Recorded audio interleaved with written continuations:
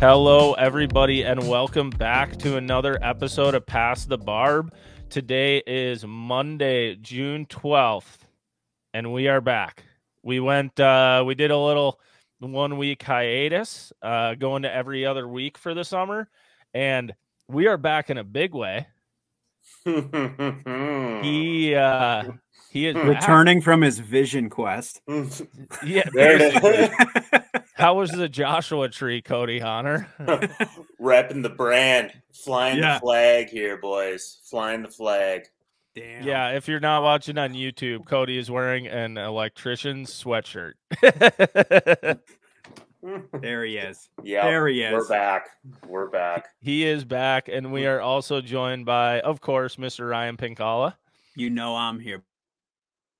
And his Wi-Fi you know is I'm here. Sketchy. Yes. Yeah. Yes, his Wi-Fi is definitely that sketchy today. Said, you know I'm here, and then just froze immediately. So that's great. Welcome back. Drunk Woody, start drinking, baby. We're coming in hot. Unfortunately, so Stolski, we're going to see what happens. He shot us all a text, and basically it's Stolski doesn't want to leave the podcast. Stolski has no Wi-Fi or access to like any service or anything where he lives in Montana now. So reaching him is virtually impossible. So we will see what goes on there. I'm sure he will dip in when he can or whatever, but that's what's going on with Stolski for anybody wondering. Yeah, he's lost in the mountains basically forever. Yeah, plane crash status, dude.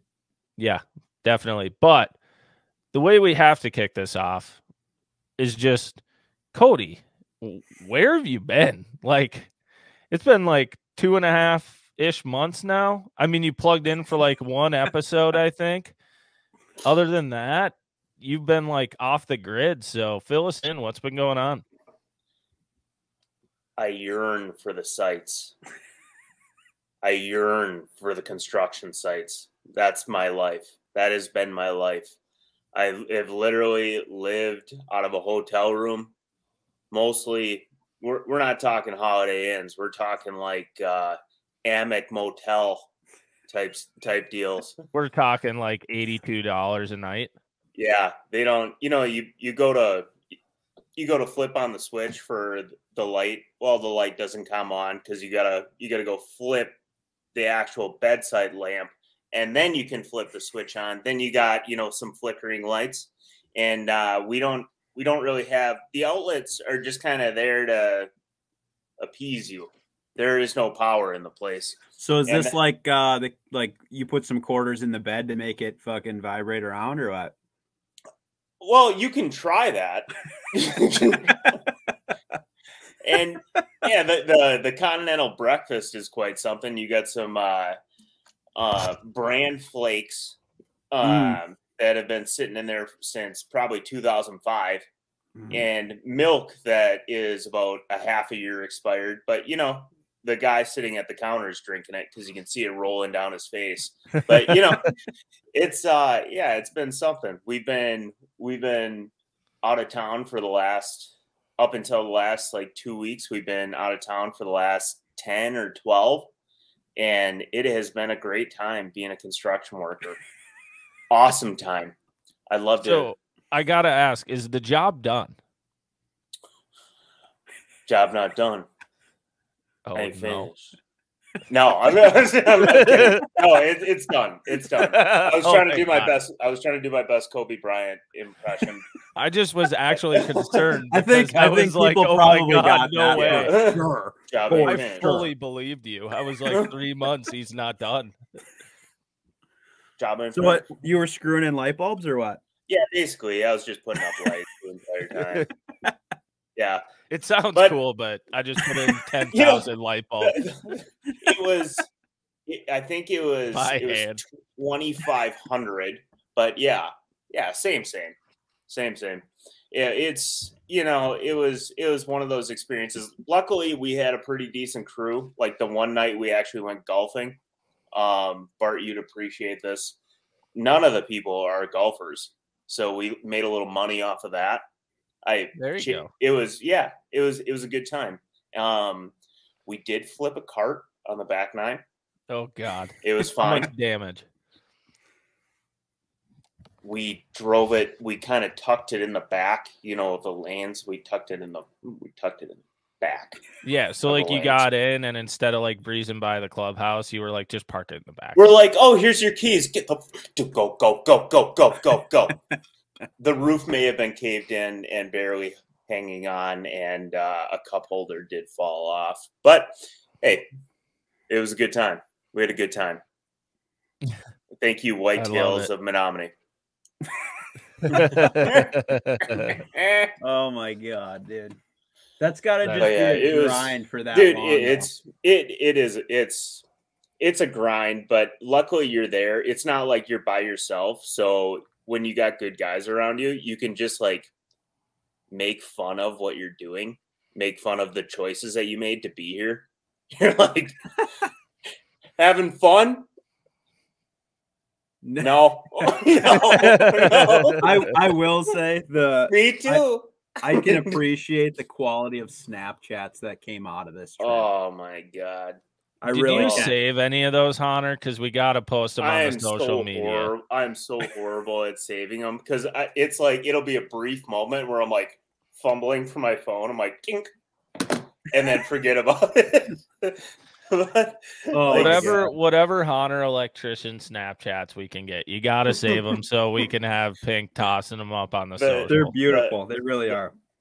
Some of the job site isms that I see every day where you're like, anyone? Nope, just me. All right. All right. I gotta say, I only saw that. All right. Whatever. People that are watching this didn't obviously get those, but like that Blues Clues one hit me hard, dude. Oh, I was dying laughing. That was the owner. That was the owner of the building. So basically, I don't know if he sent you that one, Bart, or whatever, but there's a guy wearing like the exact sweater. Oh yes, no, he did send that to me. Yes. You started explaining it, and it like flashed into my head. I was like, I remember this. I'm like 30 feet up in a lift, and I see this guy who looks kind of important, but he also looks like a goofball because he's wearing a perfectly straight blue and black polo that looks like Blues Clues. What is his name? What's the guy's name from Blues Clues? I don't know. Steve? We're all Steve. Yes, Steve. That's it. Yep. Looks identical to him, and he's got his hard hat on. He kind of walks in this like weird shuffle, like he's had a limp for a long time. And I'm like, who is this fucking weirdo? All right. And he starts talking to this guy. I'm like, oh my God, look at what he's dressed in. And I look at the apprentice that's next to me. He's like 18. He's like, do you have the Notebook? And like, I dying. I'm like, yeah, that guy gets it. Yeah. God damn, that's funny. That's great. I'm sure we'll run into more random stories. So are you done with that now? Or you're on to another one, right? We're on to another one. It's always another one. It's kind of weird being on those sites because you're like, because we yearn for them. But no, you're there for so long that you think that you're going to be there forever, and then all of a sudden it's done. You're like, all right, well, you got to go over here. You're like, what do you mean I got to go over here? Did you at least get the satisfaction of installing the last one? I did, actually. Oh, fuck, I did. Yeah. Here we go. I did. So what's that moment like? What is that moment like? Sweet relief, except it may have not worked the last one. it shocked me really bad. Well, that explains a lot. So it felt interesting. Yeah, you felt a little tingle down low for a different I'm picturing like the Griswold like plugging the cords together. Oh, like that was what it was. Okay. It was so perfect now that you bring that up. Because they were like, you're not going to understand this, but they're like plug and play. So think of, something like a battery charger where you just plug it in. Yeah. And we had a process going where there was the groundies, the ground crews, and they weren't good enough to be high flying up in the lifts like us. us airborne men, we're on the front lines out there putting lights up. But so you basically just plug it in, and go on to the next one, on to the next one, on to the next one. Well, this one, they're really chintzy. Like, we're trying to make it as efficient as possible. So may have chinched out a little bit. But so I'm like trying to plug it in, and some of them, when the power's off, you got to like really work to get it in there. So I kind of spaced. It was the last one of the day, last one of the job. I'm like, poof! Like,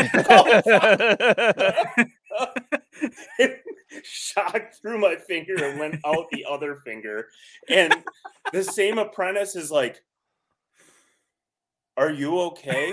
I'm like, his hair's all fucking smoking and yeah, shit. He's like, yeah, you look like Marv from Home Alone. Like, no, I'm not okay. No. Did we win? That light didn't make it. But yeah, no, it is something. I mean, I hate it completely, but it is something when a job is done and you're like, wow, humans actually, this group of people actually did this. You trusted us with this? Like, poor mistake. Well, that's good that it's done, dude, because it's like that one sounded like a serious grind, dude. Like really bad. It was just monotonous, just mentally all day long, as many hours as you could do it, just same process over and over again. It was just straight monotony. Like, you started singing Whitney Houston on your lips to the, like, there's this one kid that works for us. He's so I don't know the exact story, but I think his dad or his grandparents got out of like the Amish community. So, you know, I'll send him, I'll like fire quotes his way, like shows, TV, like movies, music.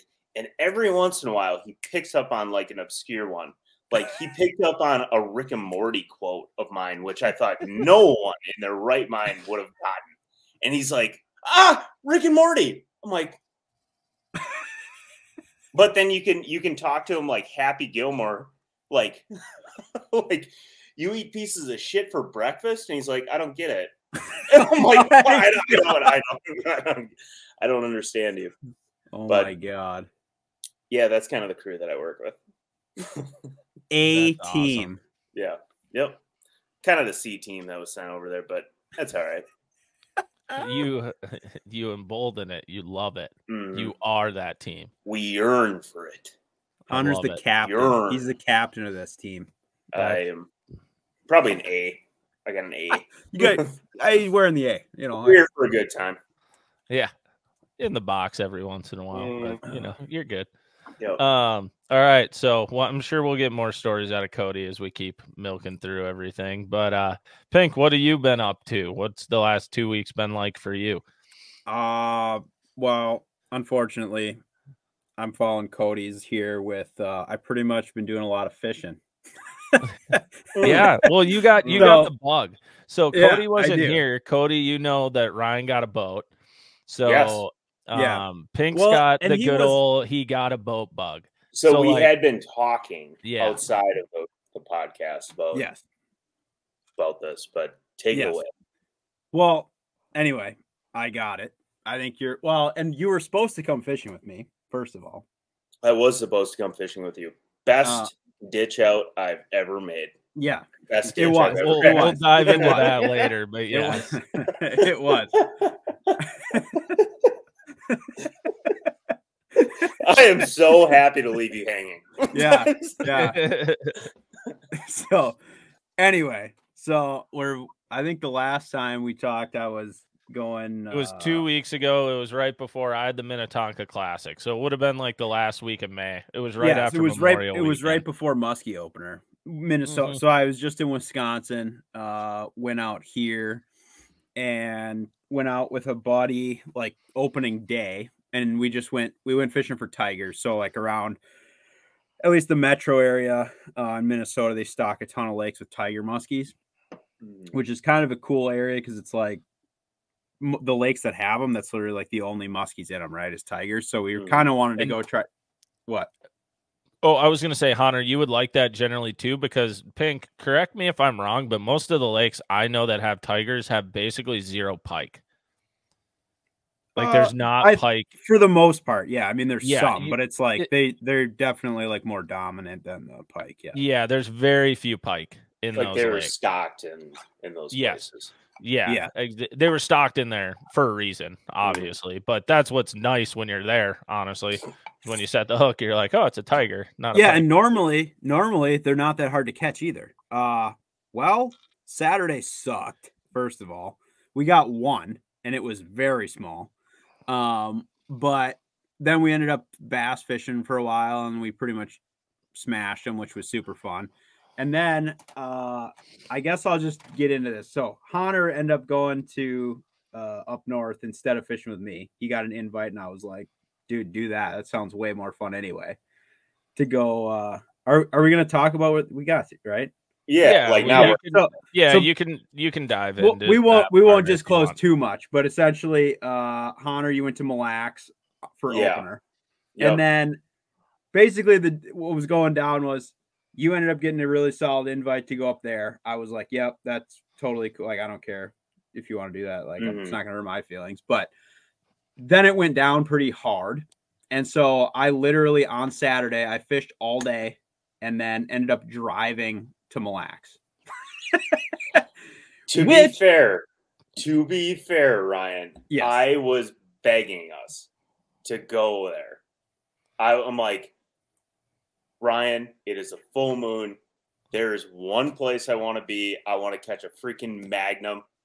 Like, let's do it. I gotta go. I know, Our dude. ancestors would be perplexed if we are not there. Yes. And you said that. No. I said I wasn't going to drive up there, but because that was your first time there, right?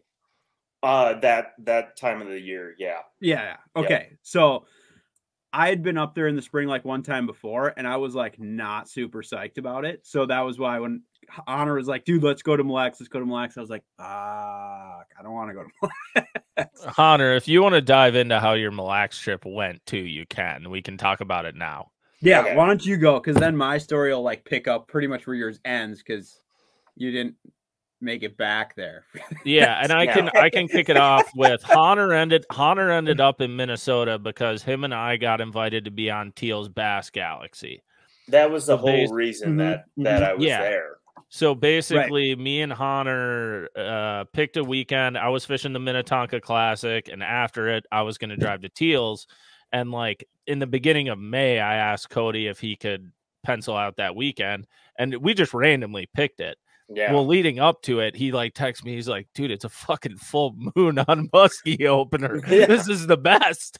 He's like, "This is the best random scheduling I've ever done. This type of stuff doesn't happen to me." And it's the Minnesota Muskie Opener. I'm like, holy shit! If you know nothing about muskies, like full moons, new moons are a big deal. Full moon on the opener of Minnesota is and wait, so you were just coming off the Wisconsin opener too? Yes, and over in Green Bay, and it was like semi good for your group.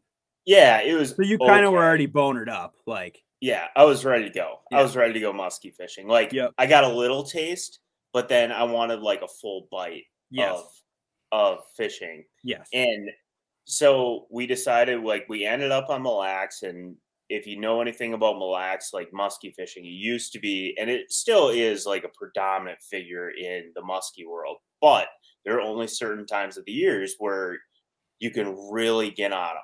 It's not heyday. No. It's like stars got to align. Is there just not a lot of them anymore, Cody? So for the size of the fishery, there's not a lot of them. But when, like, what we ran into, you'd think there's millions of the things. But just for the size of the fishery and how spread out they get during, like, the summer period, not even close to what it used to be. Gotcha. And, well, when we got there, my buddy Sam has these green lights on the side of his boat. So when you're night fishing, you can watch your bait come in and you can see the figure eight and you can see the fish behind your bait, rather than just night fishing in the like pitch black where you can't see your bait and you're not engaged with the fish.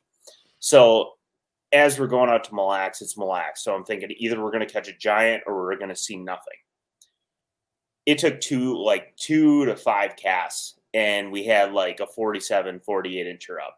I'm like, well, that's cool. Well, that's probably going to be the only action of the trip. And it just continued and snowballed and snowballed and snowballed and snowballed. Like in the first pass, in the first probably 35 minutes, we saw 10 to 12 of them.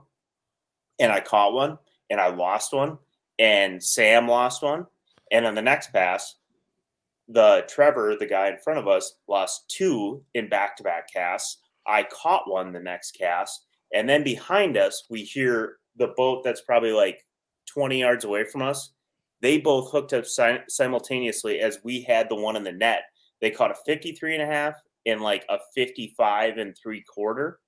And throughout the course of the weekend, I heard of 5 other fish over 55 inches caught, which for those that don't know muskie fishing, like that is, I mean, that's a unicorn. That's a 14 to 15 pound bass. Like that's humongous. And it just kept going and going.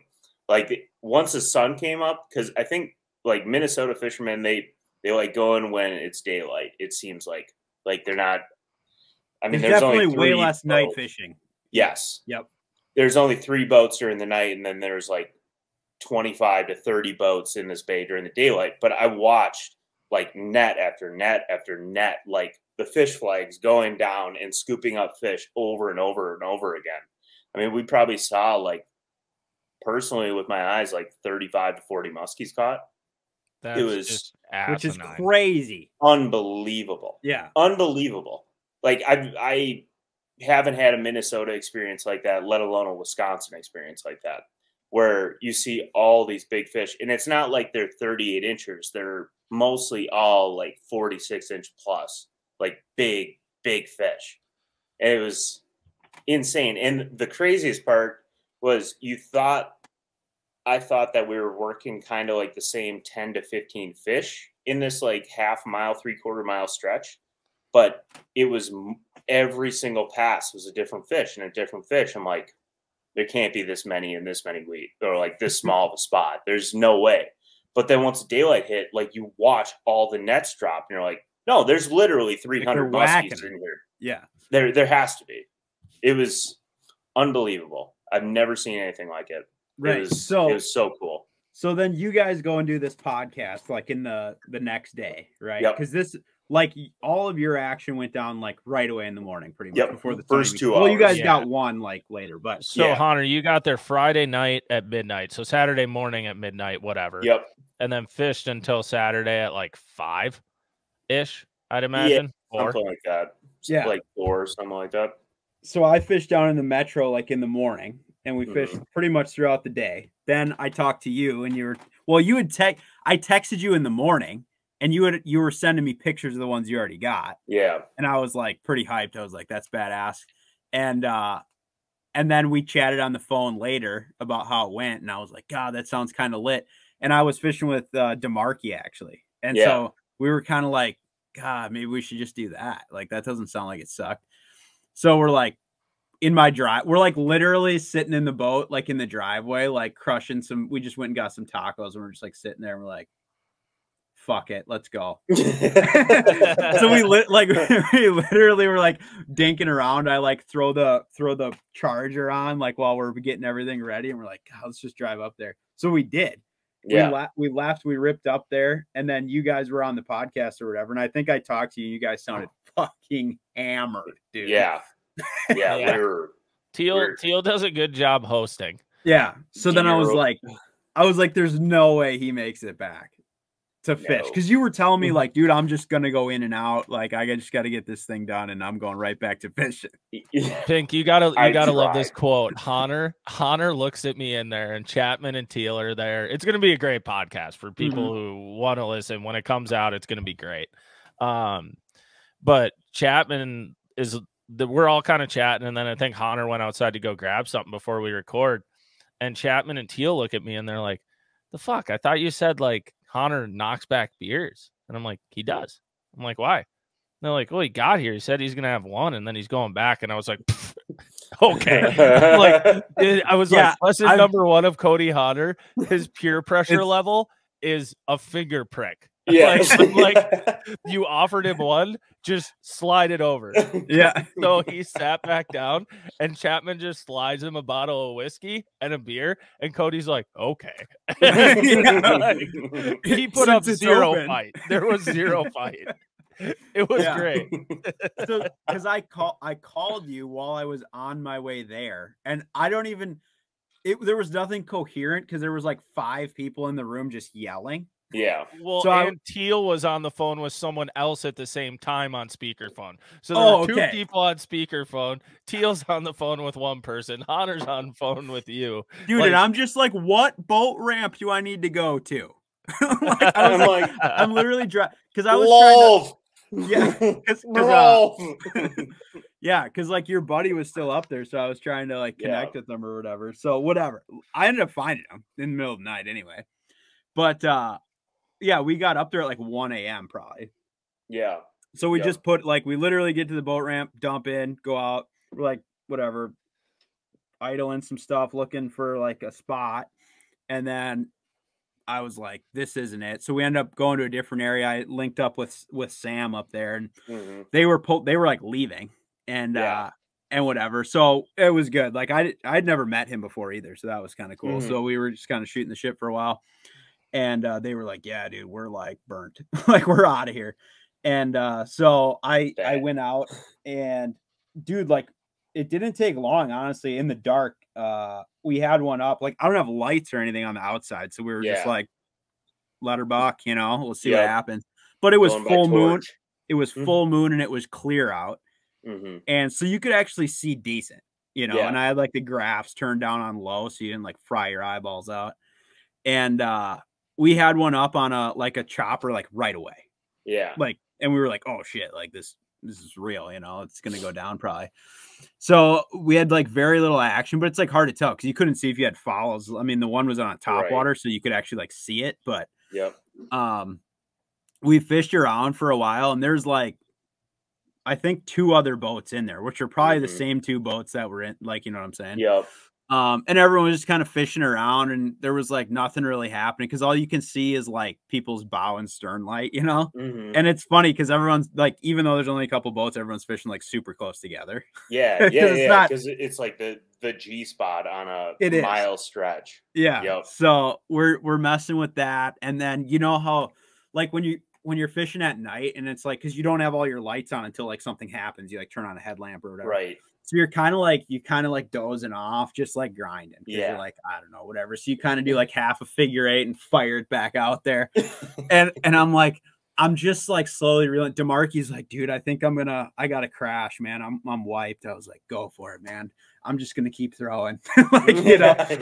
So he kind of curls up on the back deck and's like kind of sleeping or whatever. And I'm just like about to pass out, just chucking and winding on this blade.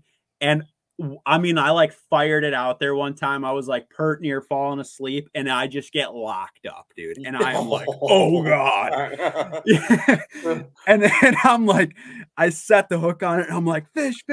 And he's like rolls off the back deck, like has no idea what's happening, just like looking for the net, like trying to get his life together. And I'm like, I don't know, dude, like it's coming, like I don't know. And it ended up being a big pike. So I was like, fuck. But like you couldn't tell, I'm like, it set the hook and the fish is fighting, and it's and of course, as soon as I stuck it, it like boils on the surface big. So like all the other boats right there are like, what's going on over there? Yeah. So everyone's like coming closer because they like want to check it out. Yep. So whatever, we get it in, and it was like whatever, it was this nice pike or whatever. So now I'm like totally brain fogged out, and so let this thing go, and I'm like, okay, I'm taking a nap now. So he fished for a while, and I like pass out. And now when I wake up, the sun's like coming up. Oh no. I'm like, shit. But he's like, he just turns around and he's like, dude, I've seen like 5. I was like, I'm like, kind of like, oh shit, okay. So I get up and I like stand up on the front deck and I like grab a rod and I'm just like looking around and I'm just like, there's one. Like, just swimming, like probably like a 45 incher, just like, there it is. Yeah. Well, and it's clear, like the water's like an aquarium. So there's just like, whatever. So we ended up seeing a handful and I had one come in after a jerk bait in that super clear water, which was fucking nasty. And it was probably like a 46 incher, really nice one. Yeah. So it was exciting, even though whatever, it didn't go down. We didn't end up catching one. And then DeMar, you seen that picture? He caught like, I'm assuming the state record bullhead on a shallow invader. Naturally. Dude, I saw that picture he just posted and I was like, what the fuck? Like we literally got it in the boat and I was like, I mean, I don't think they get that's better it. That's the one. That's it was the biggest big enough there's that a ever been bullhead made. looked like a catfish. Dude, and like he was like grind. It's a big bait, like a shallow invader, yeah. You know? And he's just like, and all of a sudden he's just like fish. Locked up. Yup, that's it. That's the one. Bullhead. And right away it was like, I don't think it's her. And then like he gets it up to the boat and he just like boat flips it into the carpet. And I'm like, what the fuck is that? Why did you just do that? Why did you just and do it was that? and it was like snagged a little bit and it bled all over the entire goddamn boat. No. Like not only do you everywhere. Not only do you have that in your boat, it's bleeding. Yeah. So whatever. So we end up letting that go or whatever. And then I think we had like one more follow or something after that. And eventually we were just like, okay, this is dumb because now there was like, I shit you not, 30 boats. Oh yeah. You know? That's what it was when the daylight went. But dude, like the sights and sounds of that opening morning. Yeah, that sounded intense, dude. Unbelievable. All you heard like right off the get-go, like I'm pumped up because we're out there and we graphed and we're like, holy crap, that cabbage bed is there. Like, all right, let's go. And we're waiting and there's other boats kind of waiting. And all of a sudden at like midnight hits, the Minnesota wind chimes are just flying, which are bucktails blades hitting. You can hear it. It's a sound you'll never forget. Just ding, ding, ding, ding, ding. But all of a sudden, like as soon as the major hit, you just hear just crashing on top of the surface, people screaming, flashes going off from cameras, and then guys like you hear like whoosh, whoosh, whoosh, fuck. Yeah. Like some guy lost the biggest fish he's ever hooked in his entire life. Yeah. And it's over and over again. Like people screaming, yes, over a fish. It sounds like a war zone. Oh, it's dude. awesome. And during the day is wild because like you can literally cast into every other boat. Like that's how close everyone's fishing. Yeah. And like, but no one's like acknowledging that anyone else is there.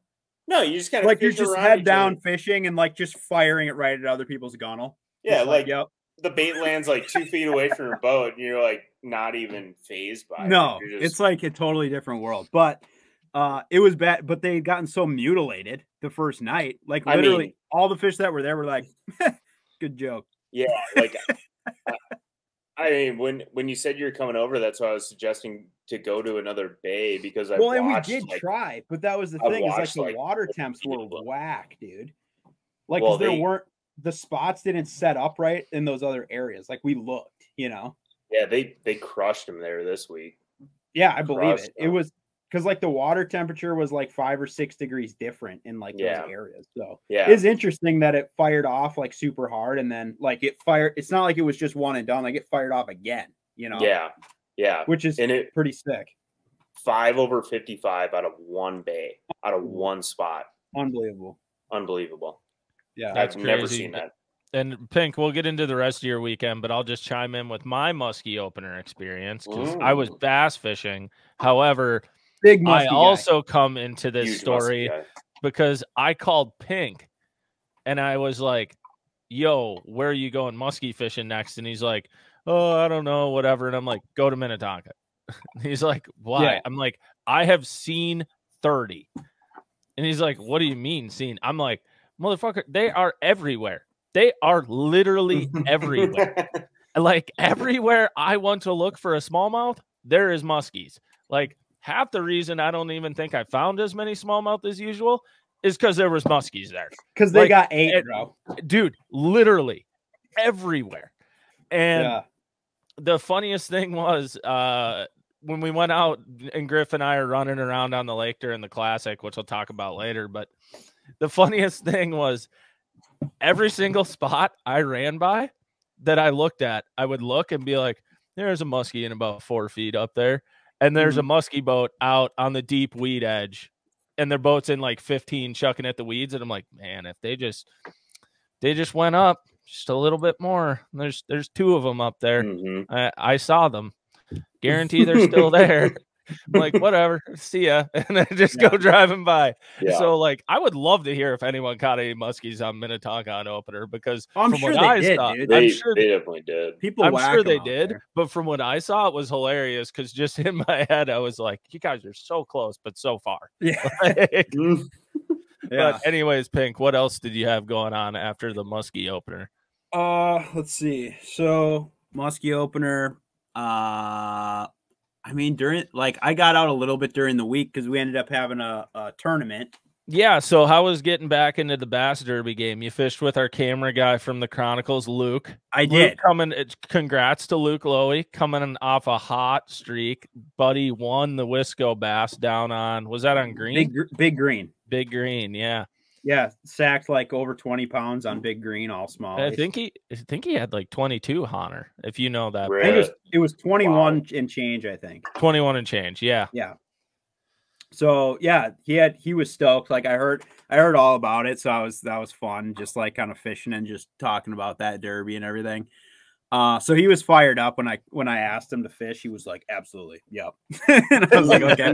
I was like, it's just like a little Tuesday nighter, and I was like, the lake actually is fishing extremely awful too. So and he's like, I'm in.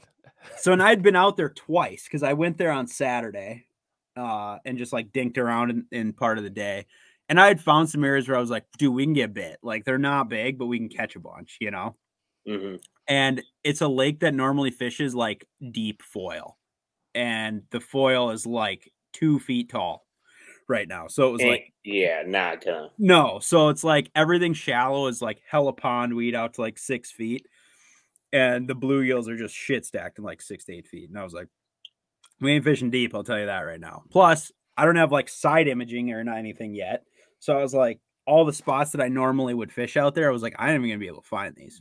So I was like, screw it, we'll just fish shallow. So I know that lake too, and basically every rock pile on that lake, or like milfoil to rock transition, is not where you would think it is if you look at a map. No, like you look at the point, Hahner, and you're like, oh, it should be there, but the rocks are actually like 55 yards to the left on nothing. It makes no sense.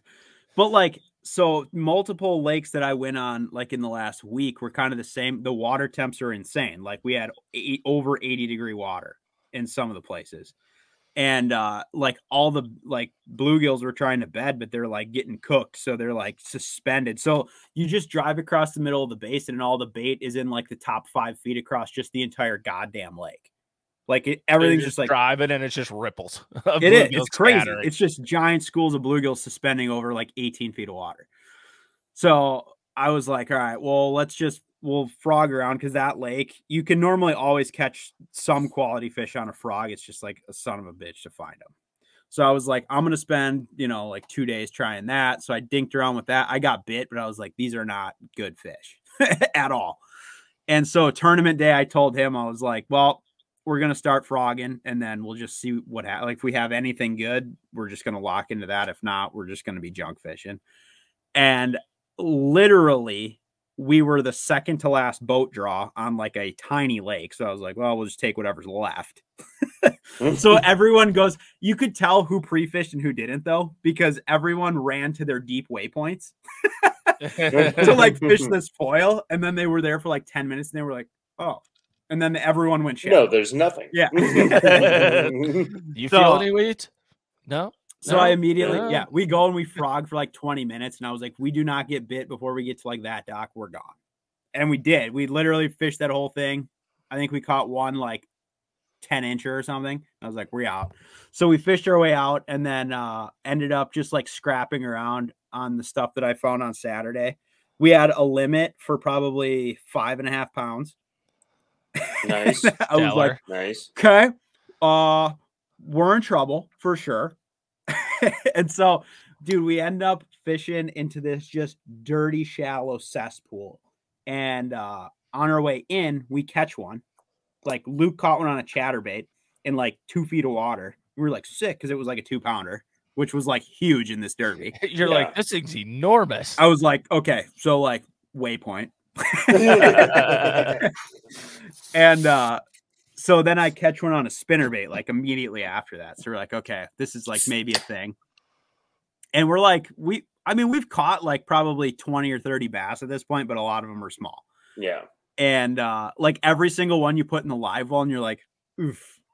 Because there was a 12-inch minimum size limit, and these are like line burners.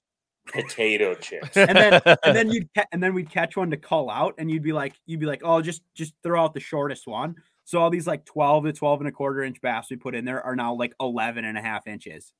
They're like shrinking in the live well. So I was like, they must be getting stretched out on the hook set or something here. And so whatever, we're down to like the last 20 minutes, and we have literally like 2 fish that aren't like minnows. And we're coming across this mud flat. It is literally 1 foot deep. And we're like, that's right where we caught that other one. We proceed to cull out our entire bag in probably 10 casts in 85-degree water, and it's 1 foot deep. And they were shit stacked. Like you'd fire a spinnerbait up there, and there's just wakes coming. And like the bluegills came back. Oh my god. I don't know why they were there. I have no idea, because we were just like capitalizing on, we just ran into this. So there's like probably 3 or 4, because now we're fishing like decently close to where the ramp is. So there's like a bunch of guys pulling up on the weed edge, like outside of where we are, just like not catching anything. And we're just like, oh god. And there's just like, we're just like throwing fish. Like, I don't even know. So, and Luke's like trying to cull, because I don't have any like cull beam or like even cull tags or anything in the boat. So I'm just like, I don't know, just if it's small, just chuck it out.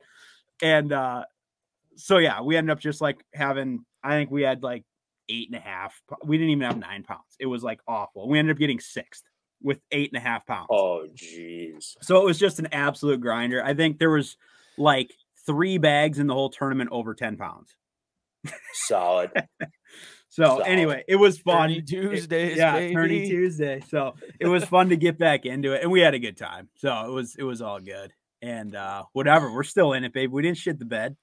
No, dude, 6th or 5th place. So, but now Bart's back. Bart, he literally first term of the year missed it. Couldn't make it. That's because couldn't get her done. Tour Media Day got rescheduled. Blah, but yeah.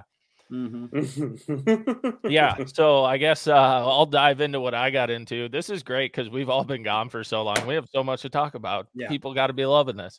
So yeah, ran into the Minnetonka Classic. I spent basically Griffin, I divided up. I went smallmouth fishing. He went largemouth fishing. And by halfway through day 3 of practice, I was getting vertigo from staring at sand for 3 days.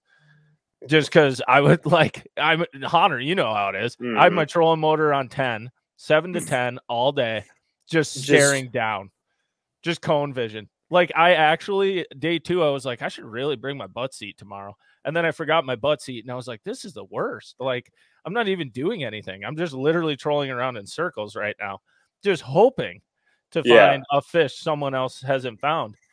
Well, and there was a Denny's on Tuesday. And I tell you what, man, those guys did work because there was not a fish over 3 pounds left. They were eradicated. They were eradicated. They were gone. So basically, going into the tournament, I had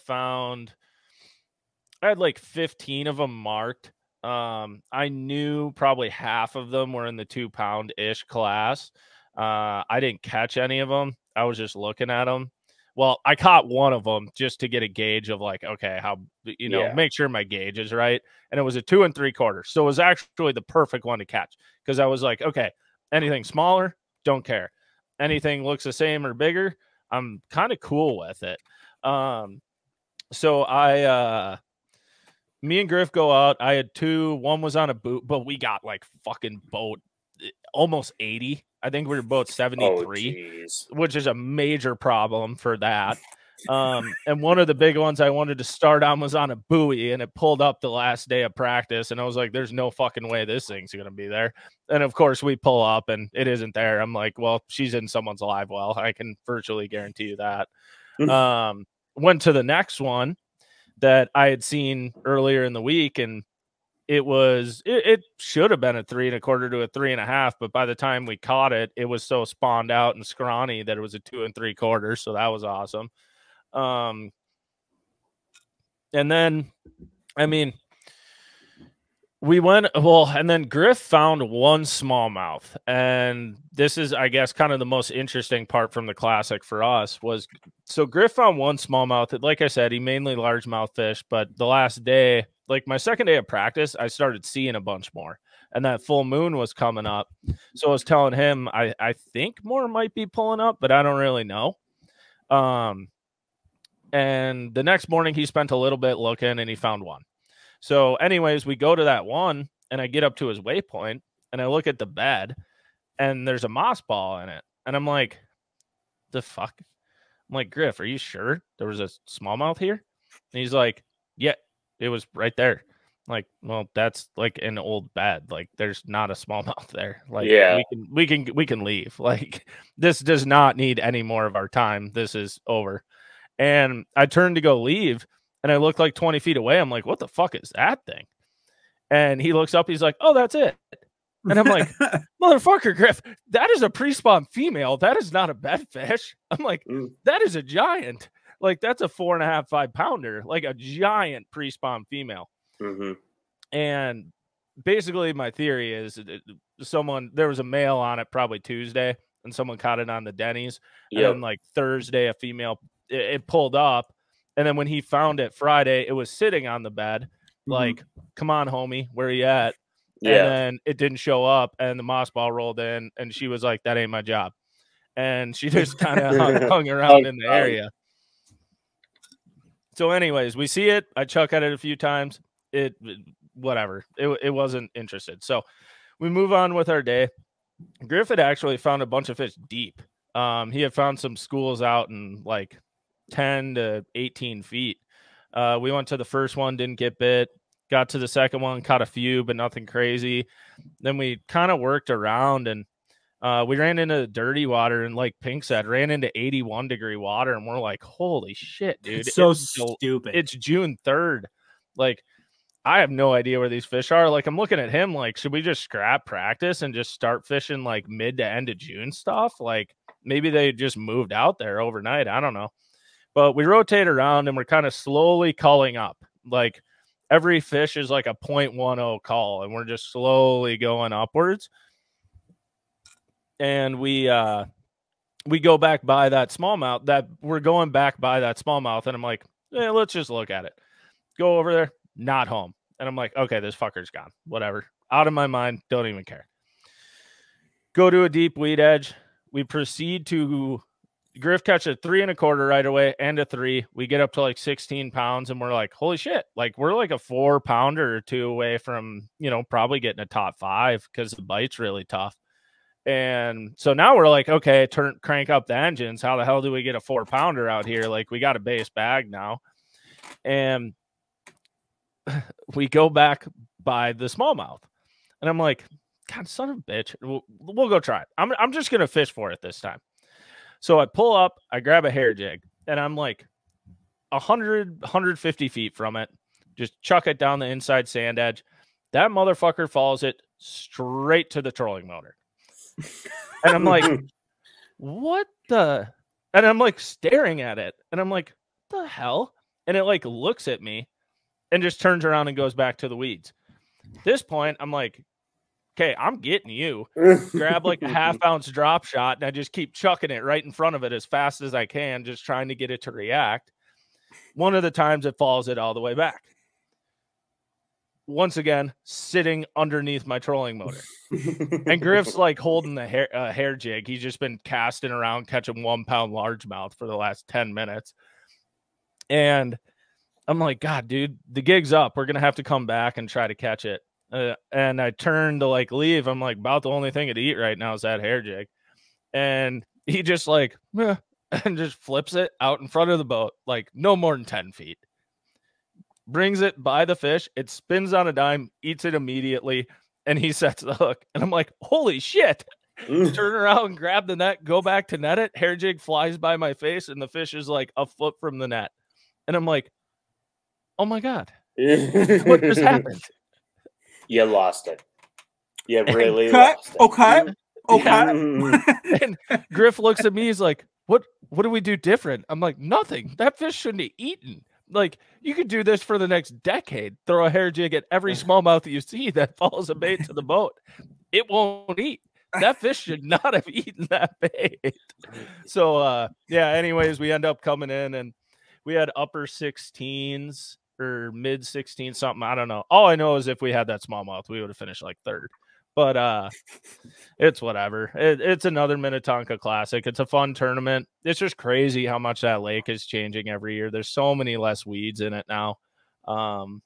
It's really, honestly surprising. I'm very curious to see what the fish do in the middle of the summer now.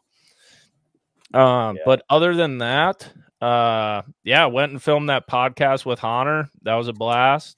Yeah. And then honestly, just kind of, I was working all last week. I went up to Mille also, not for muskies.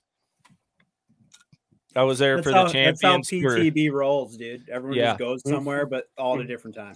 Yep. So I was up there for the Champions Tour Media Day. The only thing I got out of that day was, I don't know how you guys night fished, because I got to the access at 5:30 in the morning, and from 5:30 to 6:30 was probably the worst swarm of mosquitoes I have ever seen in my goddamn life. See, that's because you weren't there early enough. Yeah, then they get used to it. They get used to it, and they're like, oh no, you're good. You're one of them. From like 1 to 4 a.m. They're just like, we're fine. Back to the ramp. Let's pick on the other people. Yeah, we know there's. Yeah, no, they already have their boat cover off. We know, we know there's a bunch of morons rolling up to here that are sleepy that we can easily prey on. Yeah, I've never seen anything like that in my life. It was like get on that DEET grind, dude.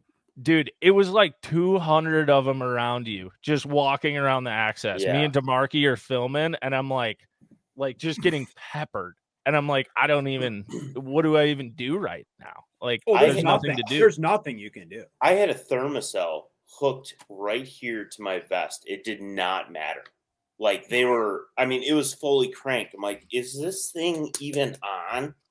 Because they were just ding, ding, ding, ding, ding, ding, ding, ding, ding, like everywhere. I don't know how you fished all night. I couldn't have done that. I would have lost my mind. They stopped. It starts with a lot of bang. And then they're all show, no play. Like they show up right at prime time, and then they leave you at about like 10. So they're there for like 4 hours. Yeah, they're there for 4 hours. If you can grind through those 4 hours, you're fine. That's awesome. Well, yeah, I got like scabs on my legs basically for the rest of the week from that. So, beauty. Other than that, I have just been editing, to be honest. Just kind of been laying low. Got a tournament coming up this weekend, but and we got Tourney Tuesday. Me and Pink got our first derby together tomorrow, so that'll be fun. But other than that, nothing crazy going on in my world. So yeah, we can kind of get rolling on with everything. That was a nice quick catch up, boys. Yeah, quick hour catch up. Yeah, I like it. Hey, we're back. We're back. Hey, what you gonna do? Pink. So I think next we're gonna do a little 1v1. Do you got something lined up for me and Hahner? We're skipping that. We're skipping it. Yeah, we have to. Okay, so you didn't get anything lined up. Absolutely not. Okay, so we're skipping that. So let's do the geared up one now, though. Okay, we can do geared up. Let's get into that. Okay, because we haven't done this one in a while. Okay. Yeah. Do you want to lead this off, or what are you thinking? I can. I have two that are semi-related, so I'm just gonna bang them both out because it's easy. Okay. So one, Bart's not gonna like this, but this is a shameless plug, for bait that I think is quite good. Oh no. Mainly because, oh, sorry, Bart. You got me going on these tonight, so I had to. So this is a bait that I actually make. You motherfucker. I better get my delivery tomorrow. This is you might. I mean, we'll see.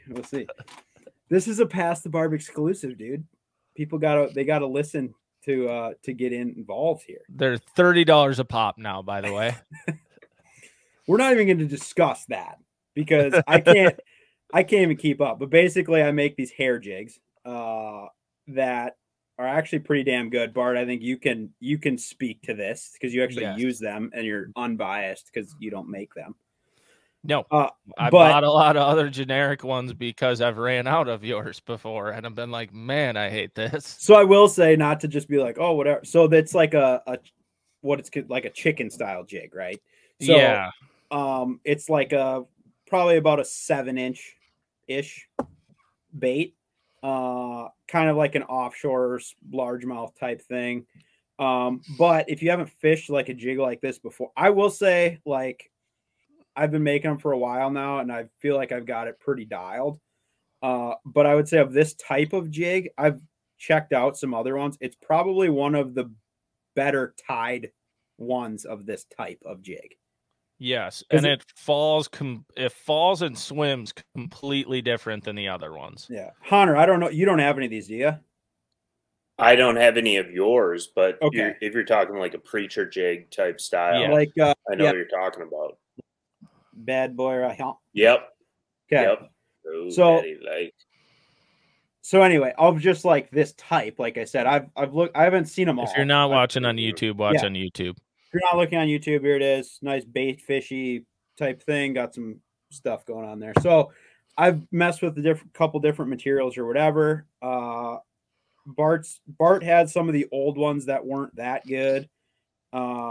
This one is considerably better than kind of some of the older stuff from a couple of years ago.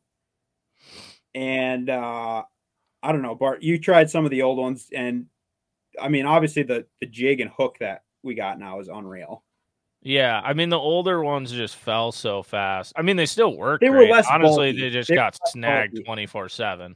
Yeah, it's a different like jig style and the whole thing. But anyway, this like preacher jig, whatever you want to call it, chicken, it slays fish, dude. Like, and not just largies either. I've caught like a ton of smallies on it.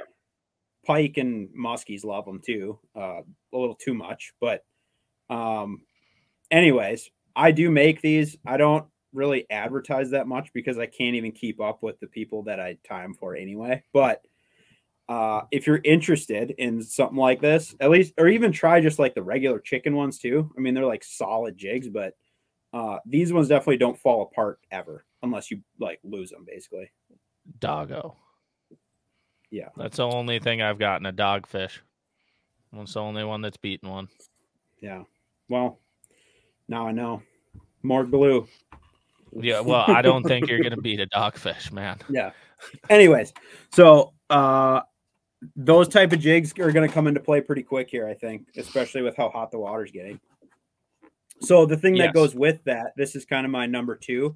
So there is, this is like a generic box. The one that I have is a clam one. But this box, it's like, I think it's sold for an ice fishing thing, but this is where I put all of my heads in that I tie on. Like, you could obviously put already tied ones in here, but you could probably put like flipping jigs or walleye jigs in here too. I have right now, I counted before this just so I could say it. There's 125 1/2 and 3/4 ounce jigs in this box currently. So that is I think incredible. And there's still empty spots like on some of them, so you could probably fit close to 150 ish like open hook jigs in there. So like the Clam makes this one, but there's, if you look around for like a double-sided jig or fly box, this type of thing, they're really sick. And I have like probably 4 of them now, and I put some of them in my boat to pretty much hold like all my different jigs and stuff, but they're sweet for holding. They're like, really nice for small hair jigs too. Yes. But they hold the big ones perfectly good too. They just don't hold as many. But yeah, for like marabou, like smallmouth jigs and stuff. Definitely worthwhile, like, to check those out, because I think Will had talked about some that were kind of like those Cliff boxes. We talked about those one time. It's kind of like that, but these ones are a little more robust, and your stuff doesn't, like, it won't fall out if you're banging it around in the boat, like if you're running.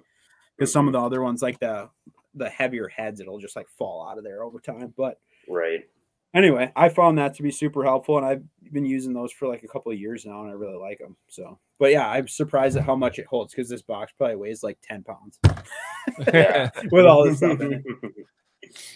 But anyway, what do you got? That's a good one. Hahner?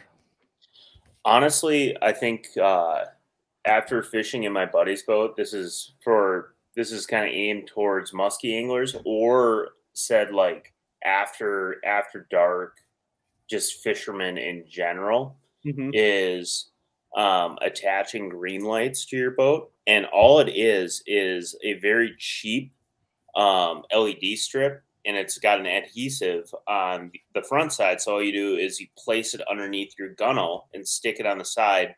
And the big scary part is you do have to drill a small hole in your boat to fit the wire through and connect it to your battery.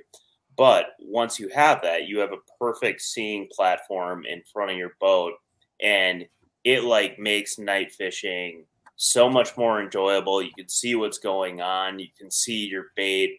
You're not like zoning out because you can't, like, you're just like going through the motions. You can actually like visualize what is happening. And I would say having those green lights in your boat, because it's still not like a big popular thing in muskie fishing, which is weird to me because it's such an advantage. I would say that has been like such a pleasure every time I get into his boat, is like having those green lights on during night fishing, because he loves to night fish. Well, and I think because he showed me at the ramp that night too, because he had it on, because he's got it set up on like a dimmer too, which was pretty sick. Yep. And I like that. And it's super easy to rig up. I mean, Cooter Electric right here. But dude, like straight up, I'm doing that on my boat. Dude, like I saw it and I was like, that is so easy. Some of the biggest muskie like fishermen idols that are like, what are you talking about? I'm like, green lights. And it came from a guy in the Wassa area who I consider, no joke, like an Aaron Martins of muskie fishing.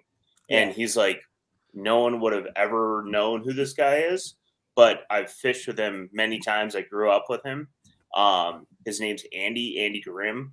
And the guy is an absolute wizard, a savant of like teetering and tweaking things and making everything perfect. And the guy had him on his boat. And I'm like, this is the coolest shit ever. And the fish do not care.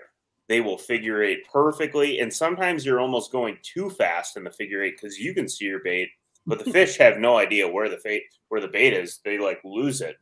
So it is an absolute, it is so much fun and such an advantage when you're night fishing. Like, I would highly suggest it if you're an avid night fisherman to add those to your boat. Yeah, that's a good I one. agree. Like I said, I hadn't seen anybody that like had them set up. Like I've seen where people had like the bow lights kind of integrated into the rail, which is really like the same thing. It's just that it basically is. Yeah. Yeah. So I was like, dude, that looks super easy. Especially if you did that, you already have the hole for the wire anyway.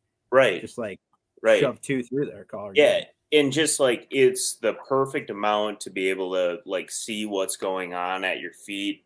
Like, you know, those times where you think you saw a fish you're like, oh, I think I saw one. But then when you actually see one, you're like, oh no, I definitely did. I definitely did not see a fish. They show up that well, and they do not care about the lights whatsoever. It's so sweet. It's really cool. That's my gear tip. That's a good one.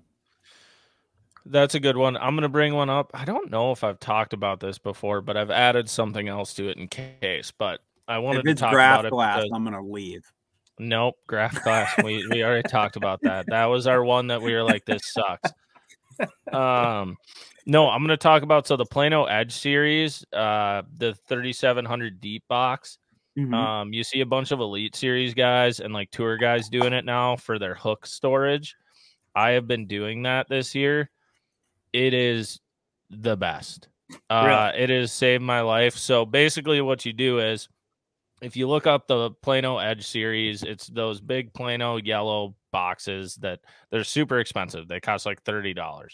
However, it keeps water out and everything. And you get the deep one because what you can do is any new bag of hooks you get, you know, the 5 or 10 pack or whatever they are of Gamakatsus or owners, whatever you get, you can fit them in there sideways. So what I have is the top part of the box is all my new hooks, and I just keep them in the pack, put them in there. And then what I have is, and this is stupid simple, but you can go to Amazon and they're the clear plastic reclosable bags. They're like 2.75 inches long, 1.5 inches wide. They cost like $3. You take some of those. I have some of the smaller ones too for smaller hooks, but you take some of those. And what I did is I have like an old Gamakatsu pack of Superline 4-aught EWGs, whatever. I'll take it out of the pack and write old on it. And you just put that in there. And if you used a hook in practice or whatever, it's been used in a tournament, you can just slide it into that box. And you just like, dude, honestly, it's the best because you know you're tying on fresh hooks Derby day. And then you're just grabbing ones for practice that you're like, whatever, I don't care. And it keeps everything so organized. You don't have hooks flying everywhere. You don't hit a wave and they're sprayed out all over your boat. It's honestly the best. And it's so simple, but that's the best way I found to store hooks. And I highly recommend it. And it's the Plano Edge. Those are the gray and yellow ones. Yeah, they're the gray and yellow ones. Yeah. Plano Edge series. I just looked them up to make sure. Stowaway 3700 deep. Yeah, at Shields they're $30 right now. That's not bad. If they're all that. They're very worth it. And I did get some of their I got some of their jig ones too for this year to try out, and I've been a big fan of those too. Is that the one with all the little sticks? Yeah, they got a bunch of little sticks. And dude, when you first put them in, you're like, there is no fucking way that this jig is staying here. And I've only had one jig come out of place all year. Really? And I'm like, how? Like it doesn't. But you can get a lot in there. Yeah. Oh yeah, for sure. Because I carry way too much tackle. Hahner can definitely attest to that, and you'll see that tomorrow, Pink. I carry way too much tackle, and fits all mine. So I definitely, I've been a huge fan of them. They've been great. Sick. Okay, and that's your segment of Geared Up. So what we will move into now is what in the world is going on. So we're going to talk about some of the current events that have been going on just in the world or the outdoors world in general. First one I'm going to bring up, because I know Hahner probably saw this and paid attention to it. How did Live and the PGA Tour merge? That was going to be mine, but that's okay. It'll be a mutual. People were pissed. It sounded like. Oh, I think a lot of people are pissed. Yeah, people that weren't already in Live, right? Yes. Well, I imagine getting offered $100 million last year and being like, I'm going to be loyal to the PGA Tour because they're telling me to be loyal. and then the next year, the PGA Tour takes the money and looks at you and it's like, sorry, money talks. And you're like, what the fuck? I just missed out on $100 million guaranteed generational wealth. And then it was so funny. There was a quote by what is his name? I don't know, the commissioner of the PGA. He's like, yeah, PGA Tour players will not. They're like they will make fistfuls more than the live tour guys have ever made in their life. I'm like, what? No, I don't think so. I do not think so. Like, you're not going to be able to come up with literally $2 billion to pay all these guys to overcome what they've lost. Like, I think it's hilarious. It's absolutely hilarious. Well, and that place is what? That live golf is like Saudi Arabia or something. Mm-hmm. Yep. Yeah, it's a Saudi like public fund or whatever that funds it, and like it's like very oil money probably or whatever. It's very controversial, like in terms of, is it terrorist money? You know, you have like, probably.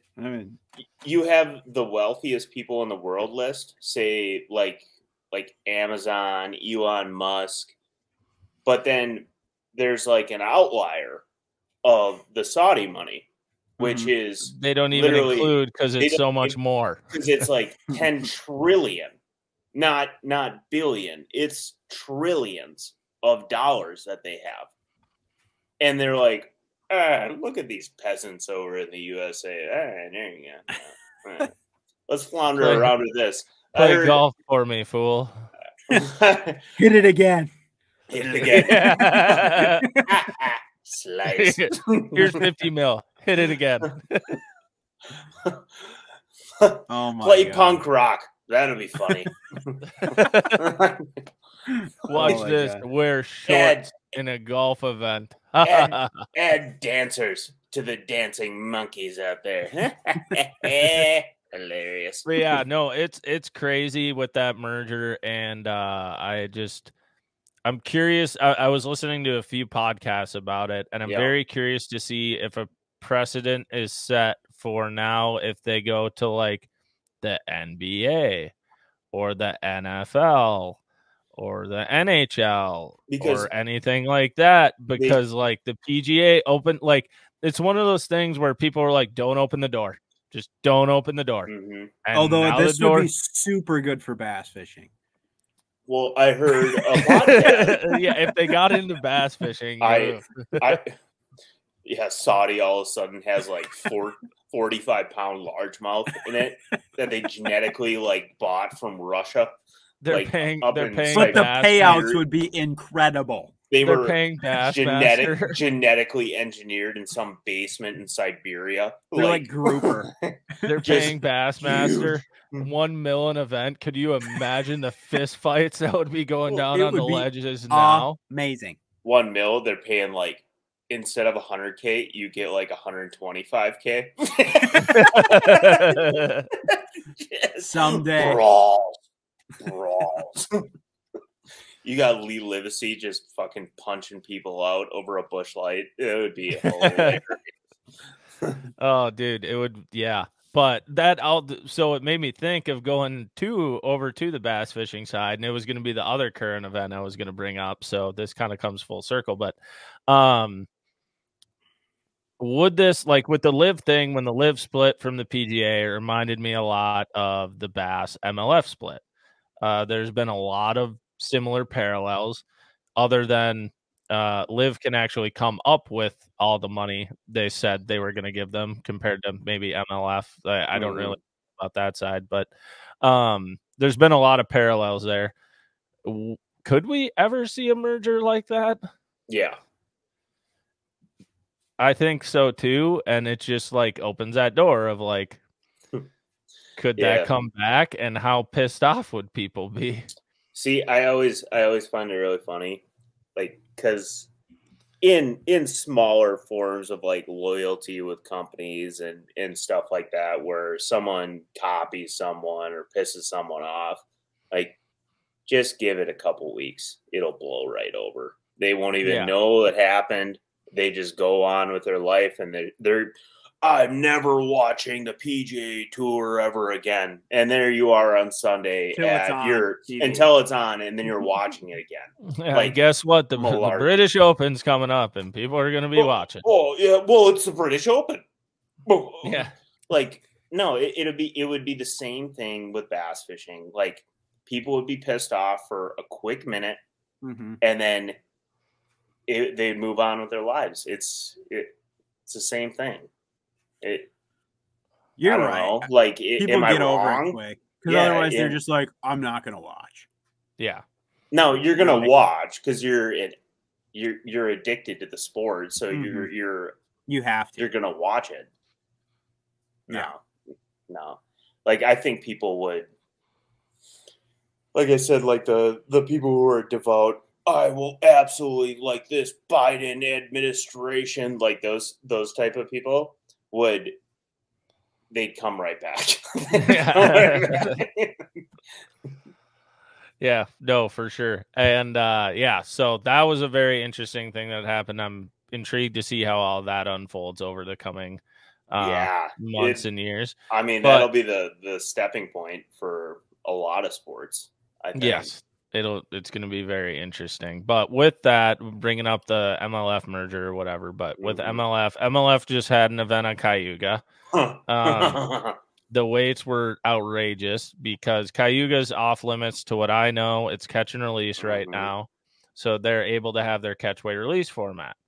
However, smallmouth are spawning. And I don't know what the rule in MLF is about this, but I just personally have a very big issue with an event like I don't have an issue necessarily with a spawning event but they catch and release it. But it's catch and release, and it's not bad for the fishery, dude. They catch and release. I just want to know how many times a guy caught the same 6-pounder each day to weigh. Well, they release it. They release it. Yeah. So it's not bad for the fishery. I don't know what you're talking about. They don't weigh it in. True. Just parking on a bedfish and catching it like 4 times. I have 30 pounds. Yeah. No, that's fine. Like it was in the mouth, dude.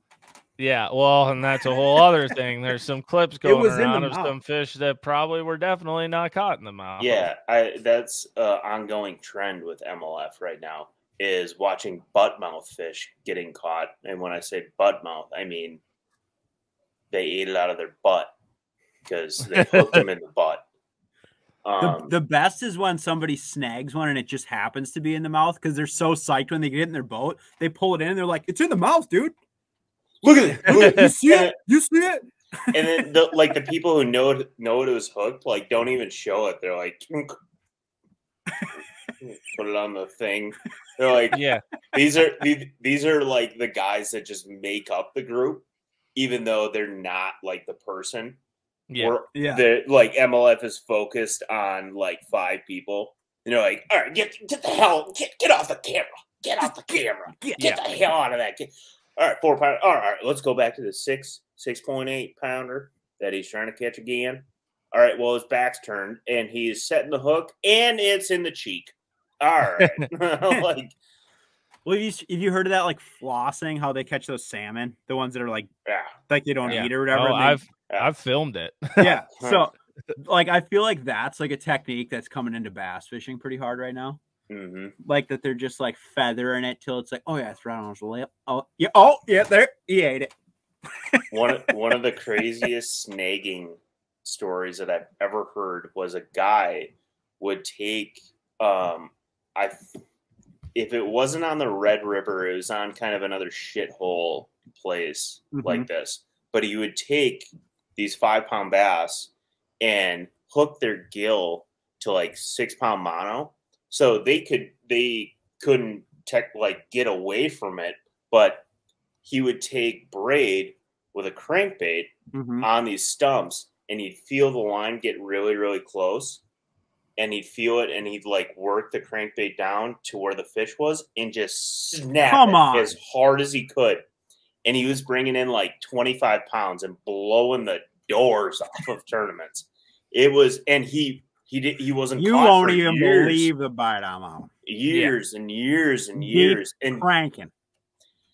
And dude, like it took years for this guy to get caught, and then finally, like the locals set up a stakeout, and they're like, "Yeah, they found the fish connected to like 4 to 6 pound mono, like through the gill, out the gill, and then tied a knot.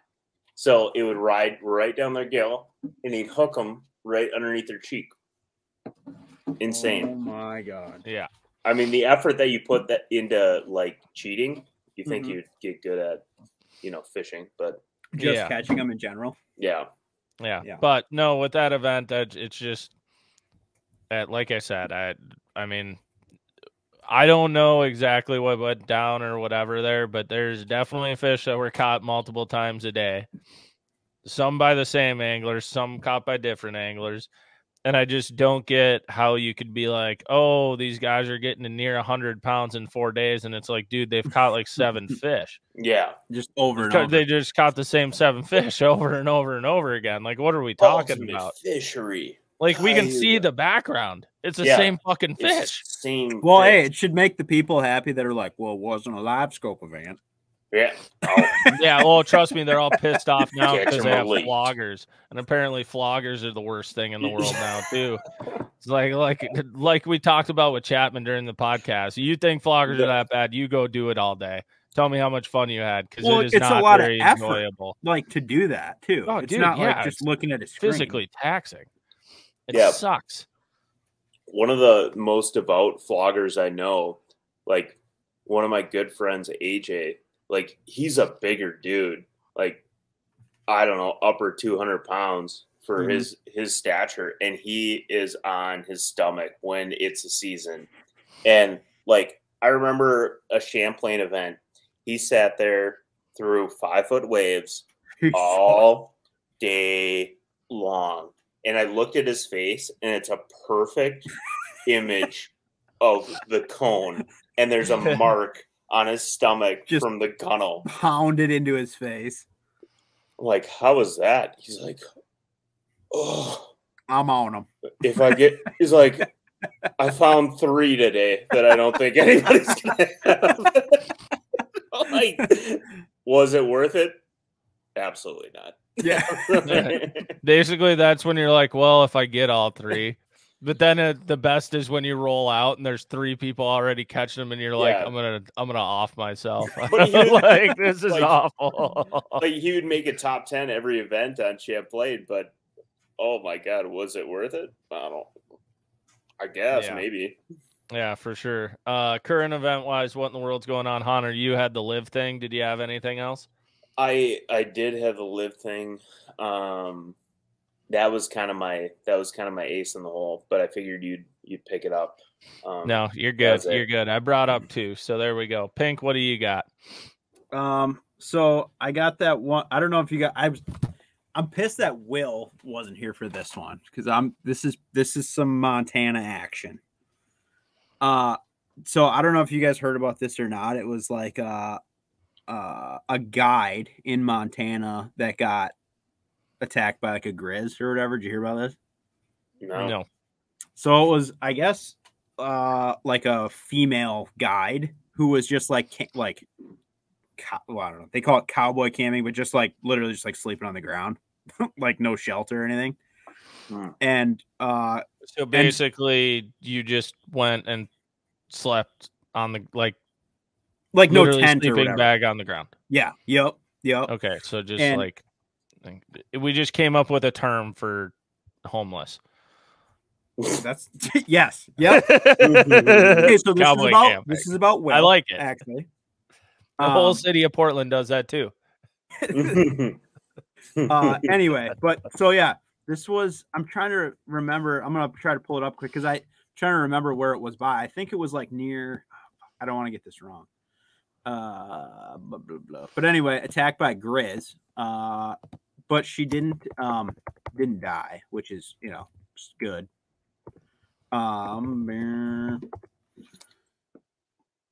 Killing time. It's surprising how hard it would be to actually find this information now that I actually want it, even though somebody got like et by a bear. God damn it. Just killing the podcast. Yeah. God damn it. Where's Will when you need him? Anyway. This is all Will's I fault. got it.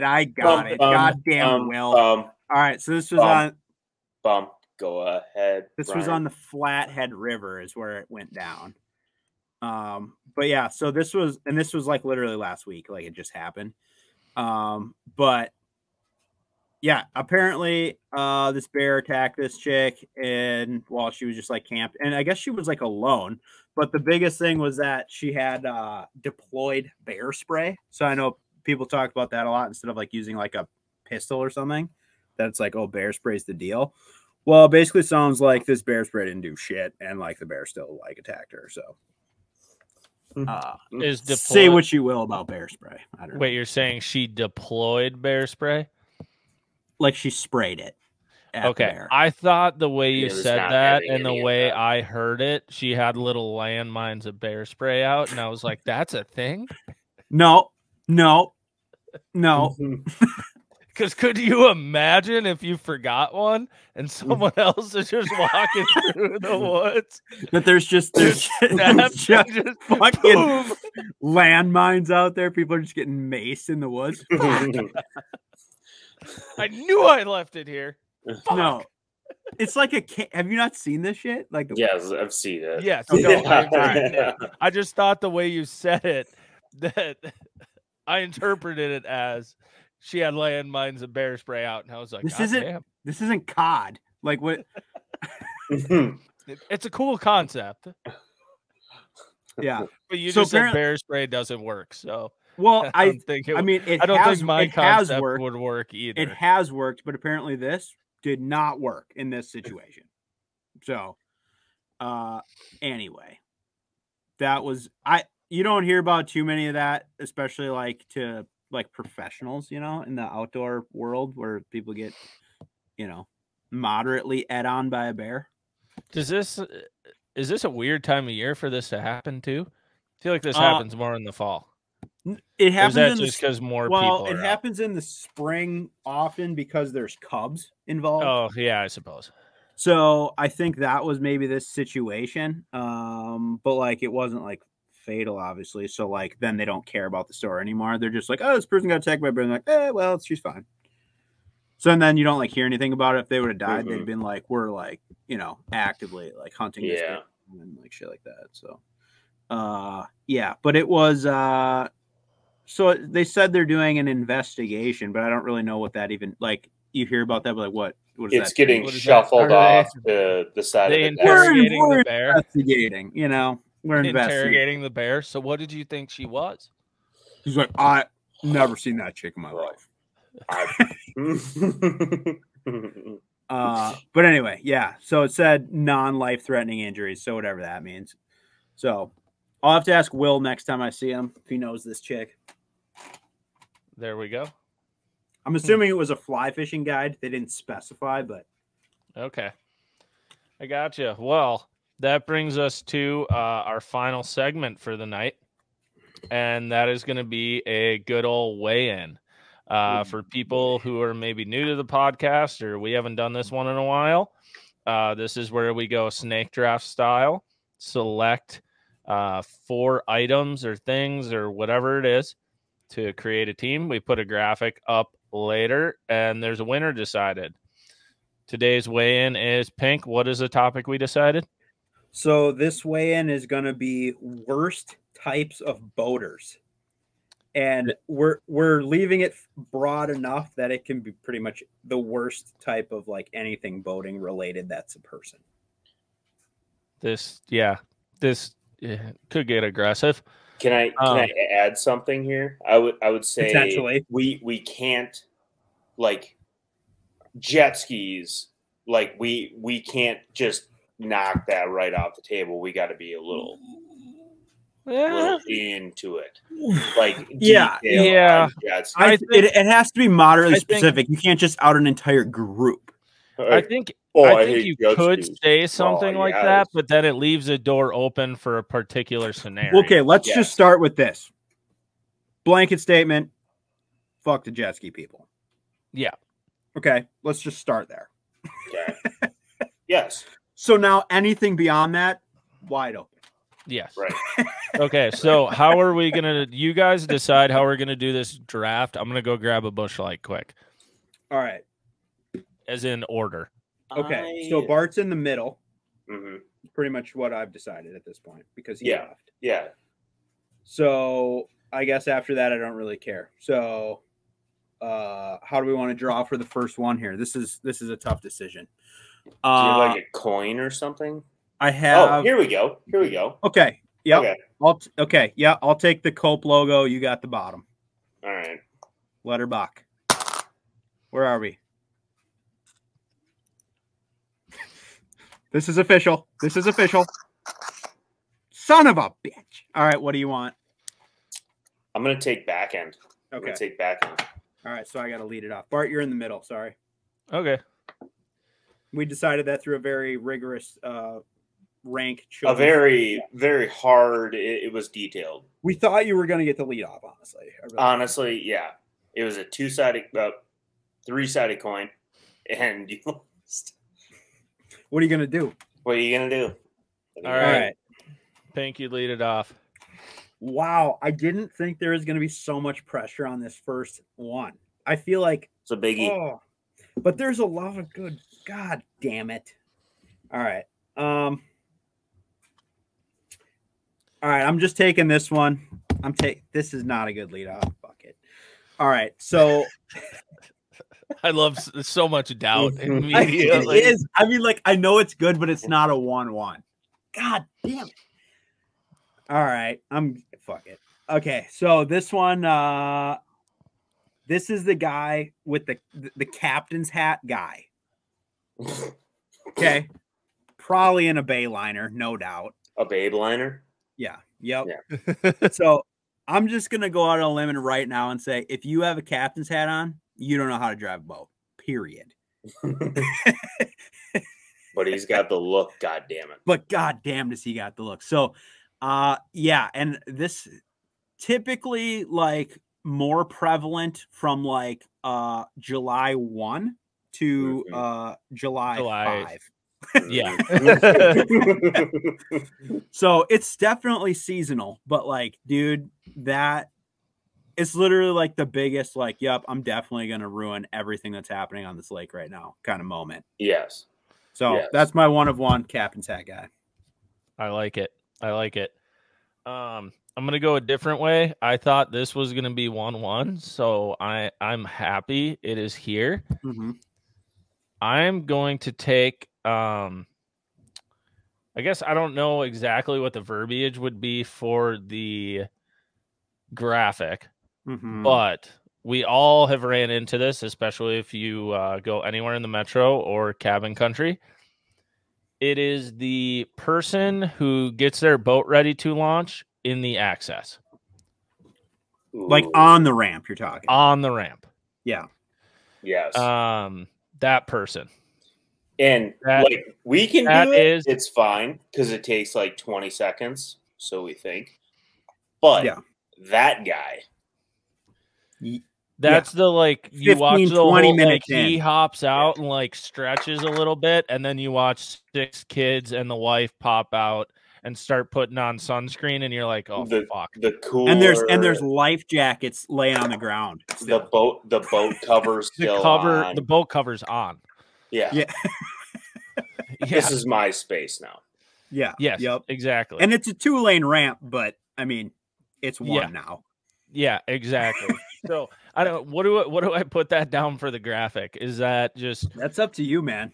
Prep the boat. Guy. Prep in the boat launch guy. That'll work. Yikes. I feel like I'm being delivered just like goods on a platter here. Like this one is just not even creative. It's just known. Just take that low-hanging fruit, bro. Wakeboard boats, dude. Wake surfing. Yeah. I mean, where are our heads at here? I feel like I didn't even want to pick that one up. It was so easy. I just have wake surfer written down. Yeah, that's gonna be easy money. That's easy money.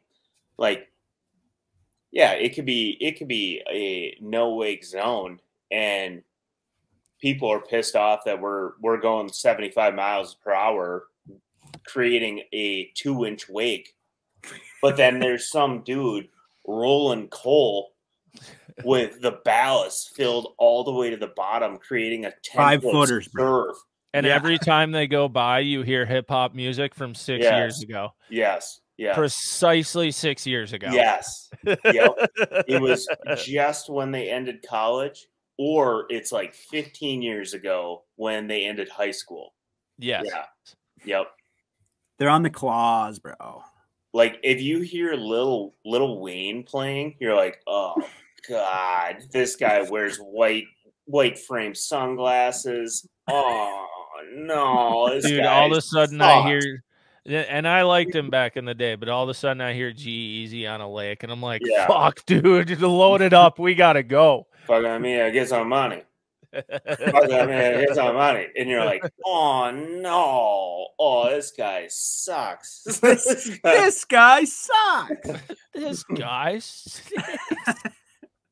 All right, Hahner. What's the next one? That was a layup. I'm surprised. That's a layup. Yeah, I like that it was like disappointing for you to say it though. It was. Yeah. It was. I'm like, come on, boys. I do have something there, but like we'll see eventually. We'll see how detailed. We'll let it get rowdy in the middle. Yeah. All right. So my next pick are the. This is also July 4th, Memorial Day, Labor Day weekend, people. It is going for a pontoon ride around the lake, but they decide that they're going to use the entire shoreline regardless of the depth. The depth or where your bait is landing on said shoreline. You could be 20 feet away from that shoreline. We're going between. They're going between. And interrupting. In fact, I have seen a friend of mine who uses a 2-pound bulldog without hooks on it to scare off said pontooners. He'll lob that son of a bitch, and I've seen almost outboards taken off their boats from that 2-pound bulldog. I like it. The people that come in between you and the shoreline after you're like flipping a tree. You're on shore. Yeah. You're on shore, and they're exploring the lake, so you're in their way. They're like, and then they wave. They're like, yeah, like 90% of the people wave, and then the captain is like what you said, Bart. Yeah. Well, he's got to have both hands on the wheel, so while he's grinding his skeg on the bottom, he can keep control. Yeah, he's wondering why it's so hard to turn. It was really bumpy around here.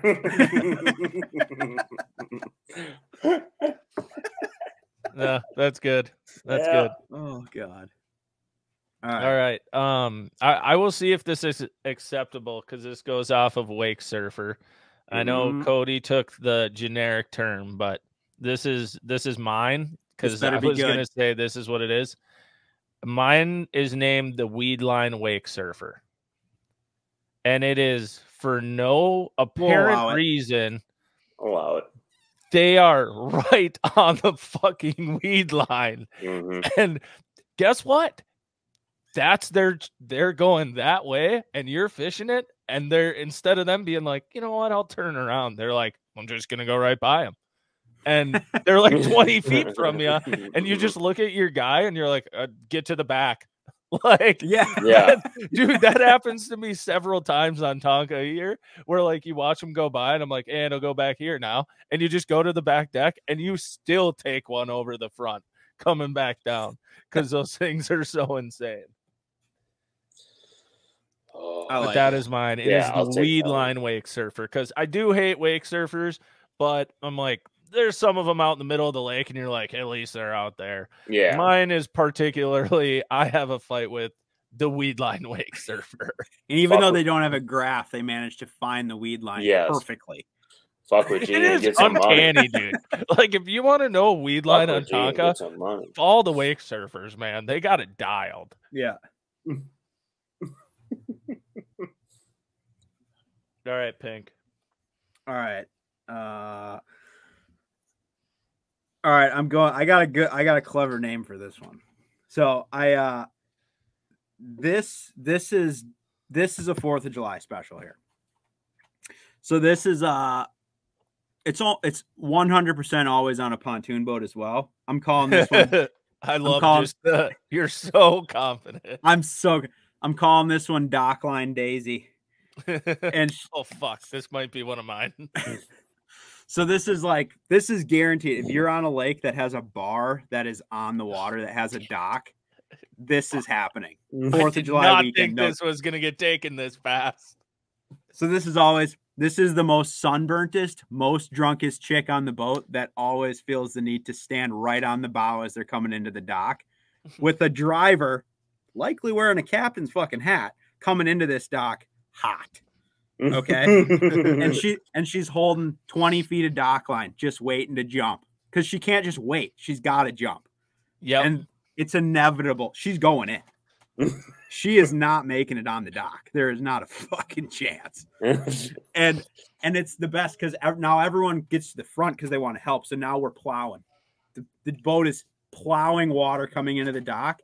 And right at the last minute when Daisy's about to make that leap, you know he's putting her in reverse. And he's putting that boat in. He can't grab any water because all the people are in the front. So it just prop ain't even in the water, bro. Prop ain't. And what's she doing? She's going for it. Inevitably, she's taking that dock right on the rib cage for sure. You got the waitresses helping her back onto the dock. Now they got to try to retrieve the dock line because the boat's now sideways in between all of the docks, crashing into all the other boats. And whose fault is it? Daisy's fault. Dockline Daisy. It's a beautiful thing to watch, to be fully honest. And the best thing about that scenario is before they're even 50 feet from the dock, you already know how it's going to play out. Yeah, you've seen it hundreds of times. Because she's standing on the bow. They're still coming across the lake. And she's like, no, I got it. Yeah. I've been prepping my whole life for this. Oh my God. All right, Pink, you're back to back. All right. So I think I might, am I going back to the access here? I think I might be. Oh boy. I think so. Cause I don't think my last one's going to get picked. So, so this is the team backup. So this is this is good. Yeah. So this is all it. I mean, sometimes it's a family, but it's usually just a guy and like his wife, girlfriend, whatever. And the guy always takes a stab at it here because he's the man, obviously. Yes. Yeah. He's gonna back this boat in. Now, it's always on like I feel like the holidays are like the Super Bowl of recreational boating. Yes. Like, 4th of July, Memorial Day, Labor Day, all the high holidays. Mm-hmm. And but this is the first time they've been out all year. And this is his one chance. This is his shot, and he needs to show his prowess of backing this vessel into the water. Which always they get about halfway. She's pretty jackknifed. He could ask for help, but he's too proud. Absolutely not. So he's going to take a stab, overcorrect. Now we're jackknifed the other way. So now we're going to get out. Doors are open. We're going to have a conference. Now she's behind yelling, waving her arms. Been doing that for 5 minutes. And now they got to talk about it, see what's going on. He's pissed now because she's telling him how to back this boat in. And the ramp is definitely curved. Oh, for sure. Yeah, nice about 45-degree angle coming off there, off the car lane. Ain't no way. No. And she's telling him, turn it to the left more. Turn it to the left. And he's like, I don't want to hear it. I don't want to hear it. So then he'll take 2-3 stabs at it. Now she's in the driver's seat. Doors are all open. She's in the let's huddle up. Let's talk about this. There's 30 boats in line here. If you want to see a divorce happen in live, live stream. You just go to a boat landing in Wisconsin around Memorial Day, July 4th. You will watch the divorce papers be printed out. Gray's Bay, Lake Or Minnetonka. that too. That's a good one. But yeah, it's like, and I don't even know what these people talk about. I see them huddle up, they get together, they discuss the scenario. I have never actually heard this unfold as to what speculation there is as to why the boat is not ending up in the lake. Well, I mean, it's a short trailer, so it jackknifes a little harder. And, you know, I can't see with the mirrors and stuff. It's like, well, if I didn't have this truck, you know, you almost want to help these people, but the entertainment value, you cannot. Like, you could voice your opinion. But I think I know how to launch my own boat. Yeah. Oh, I got my mistake. You're right. You're right. This is I will say to piggyback on that, Pink. There has been a handful of times on Minnetonka where the wife has ended up in there backing up and the husband's screaming. And I've like been in line and I'll hit it in park and walk up because she's like panicking in the driver's seat. And I'm like, I'll back it in. She's like, what? I'm like, just I got it. And I'll just hop in and I'll walk back because he's still got everything strapped, obviously. And I'll walk back, unhook everything. I'm gonna be like, hold on. And then just back him in. He floats off. He's like, that was neat. I'm like, yeah, who would have guessed? Boats float. Well, nothing they can say because they couldn't do it. You know, it's just like unbelievable. But I just don't understand, like, the over analysis. The conference is unreal because it's a completely and they're standing there just fucking looking at it. The conference is a completely different situation than the husband screaming who was in the boat. Well, and the best is once they finally get it. I mean, it's probably going to be sideways in the boat lane anyway, but they finally get it right. And of course, the guy is like telling the wife to hold the boat on the dock now because, well, I can handle the vehicle at this point. Is the best is now because, you know, I like, how many times have you been like the next boat in line, right? And now it's like a personal mission where you're like, I need to launch the fastest I have ever done. Yes, because I need to fucking just destroy them. Fucking best. It's the best. And you're just like, and my favorite is they finally get it off, and she is holding it on the dock. But guess what? It's on the side of the dock that the ramp is. So you got to go back in and you look at your mirrors and you're like, you got to be kidding me. Yeah. And then she tries to like walk it back. She's trying to walk it back. Not happening. Not happening. It ain't working. Yeah. Dock ain't long enough. The rope, like, that's going to do something. They're like, oh. And whoever decided dock lines should be 30 feet long is an idiot. I'm sorry. That one gets me going. No, that's good. I got a couple more that are good here, but I'll go with this one. I think my other one is safe. I actually think this one's fairly safe too. I just think it's funny. I'm gonna go with the buoy tuber. It is generally a dad who may be wearing a captain's hat, almost always shirtless, and for some reason, he just only tubes where there's buoys. And there's normally like two kids back in a tube, or maybe he's towing three of them and he's just ripping them around. And all you think in your head is, man, I have almost hit my prop on those rocks. And I don't know how, but he is just swerving right through a lane that doesn't exist. And he does it the whole day. Yeah. With kids. And you're thinking, and it's 2.5 feet deep. If any of them fall off, I'm calling 911 because they're dead. Like, they are dead. That's a good awesome one. Yeah. So mine is definitely because, man, I have to see it like 60 to 75% of the time I'm on a lake in the summer. It never fails. Like 1 to 2 in the afternoon, I'm just like, you're tubing there? And it's like, do you have to see bottom to tube? Like, is that your thing? I've never gotten it. I still to this day don't, especially on gull. You see it on gull a lot, in super shallow water. But yeah, I will go with the buoy tuber. I like it. Hahner, you are up. Okay, so we have not touched on this, and I feel like that should have been touched on, but I'm going to go into a little bit more detail on this one. So it is about jet skiing, and like I understand. I will say, just to preface this, Hahner, jet skiers have lost a lot of flack in the last 5 years because of wake surfing. Right. But we still hate those little bitches. Those little mosquitoes are really annoying. Exactly. The wake surfer is the big black horsefly, and these are the little mosquitoes. Exactly. But that's the best. That is the best way to say it. They buzz around, and you're like, they're not really doing much, but they're just annoying. But I want to specifically say it's not like the guy and his girlfriend in the backseat where he does like a donut every once in a while to get her, whatever. It's not those. It's not the kids.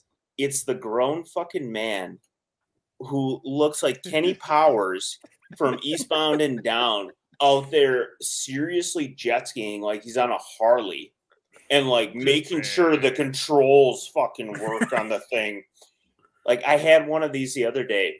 Takes it off the trailer, leaves the trailer in the water, taking up a boat stall. And I just raised a muskie. I'm like, okay, I'm going to go around the spot and come back. Like, so good. Like, raised a really nice fish. I'm like, okay, I'm going to give it about 10, 15 minutes by the time. All right, that should be enough time. Moon should be setting. I'm going to go back on it. I literally see a jet ski fucking doing perfect donuts around. I'm not talking a little close to the waypoint. We're talking it's doing a cyclone around a fish, which is now getting torn around in the cyclone of the just jet ski. Like, what is going on? And gets thrown out and probably thrown on shore. Those are the ones that I get mad about. Or like they'll just happen, like just decide that your boat is now a buoy that they're gonna try and race around. Yeah. Like, dude, that's my favorite. Especially when you're running and they want to run into your motor to get the wave. Yes, dude. Like, what is that? I'm like, it's unreal. You're just like casually going across the lake at like 40 miles an hour. You're like, oh, it's a nice day, and all of a sudden you're in the middle of Fast and fucking Furious, and they're just zipping around you, and you're like, ah. Like it's fine. It's fine for like a little kid to do it. Like I understand you don't know any better. Like you're having fun. Wow, yeah, cool. Or like they do it. But once, when it's like, oh, whatever. When it's a grown fucking man on there jet skiing, like that's the most. And he's got that little fucking squirter of water coming out. Yes, that dude, shit. And this guy, Hahner, he's always going like 17 to 26 miles an hour. Yes. He's not quite on pad. Well, he's got to keep the RPMs down. Just checking out the local watering holes. He's patrolling out there, doing a couple donuts. Oh, yeah. Check out my sick tricks. Sick tricks. So what am I calling this guy for the graphic? The adult jet skier. Yeah, it could be the Harley jet skier. I wish there could be like a visual for this. We need pictures. I mean, I've got hang on. Because I can picture all right. Yeah, hang on. One second. Keep talking. Pink, we got to come up with a creative name for this guy.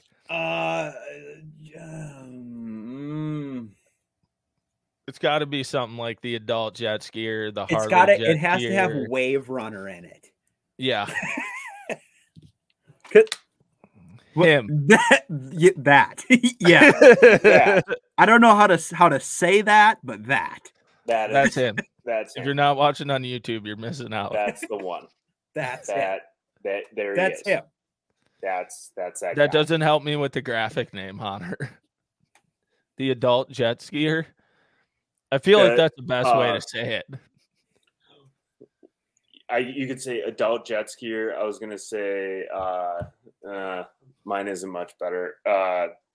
He's Like watered down Harley driver. I don't know. He thinks he's just patrolling the water.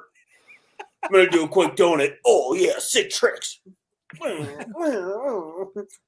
I could put like the Harley jet ski driver. There, yeah, that's fine. Good. All right, you're up again. Okay, so this one's a little controversial, but my dad always says it, and it is so true. Okay, so it's always hilarious to me. So when you're driving when you're driving a car on the highway, you just kind of look into the windows of people and keep driving your way, right? Well, when you're driving a boat, what do? Hey, boater. How's it going, boater? Hey, boater. How's it going? And he's like, oh, my God, every time on this river. Hello. Hello. Yes. Hello. Yes. The people who insist on waving at every single random. Yeah, we're on the water. We're on the water as well. Yep, you got to give them. You got to give it to them. Yep. Hey. There he is. And everyone on the boat's usually, hey, with their beers, and the captain. Yep. Nope, we're driving. I'm serious. Look at my hat. It says captain. It's not even that big of an issue, but it just makes me laugh every single time. Like stare at someone. You're like, are you going to do it? Are you going to do it? And they kind of like look at you. They're like, don't do it. Oh, there it is. Yeah. Well, you're obligated. If they wave, you have to wave. We're both on the water. We're both in boats. Yes, I understand. We are doing the same thing. Like once we get off land, we are also doing the same thing. Yeah, we're here. We're comrades. We're here. Yes. Now, if it's a pontoon boat full of people, the water, I expect every single one of them to wave. They always do. They always do. 10 wide. Yep. And it's not even that big of a thing, but it's just hilarious to me. Hey there, neighbor. Hey there, neighbor. I got written down to wave at every boat guy. Yes. Yeah. Yes. And Hahner, you know this from the moment you get your boat wrapped. Oh boy. It somehow gets amplified. I don't know how. Are you guides? It seems like every time too, they have to crane their neck 180 degrees all the way around before they wave. Yeah. Yep. Like they have to do the full turn and then it's a little wave. Mm-hmm. Yeah. Unbelievable. Love that. Every single time. Love that. That's good. All right. So my last one, I thought Pink was going here with Dockline Daisy, but he didn't. So I got it. I feel good about it. Take it. It happens almost every single time you pull into Fletcher's or Maynard's on Minnetonka. Almost every single one of these honestly come from Lake Minnetonka. So thank God for that lake in this weigh-in segment. But every single time you pull into Maynard's or Fletcher's, it almost never fails. There is one person who is somehow taking up 2 boat stalls with their boat. And I don't quite understand how or how it's allowed. Yeah, and sometimes it's like a 16-foot aluminum fishing boat. And they got one the back left end tied and the front right. And you're like, what?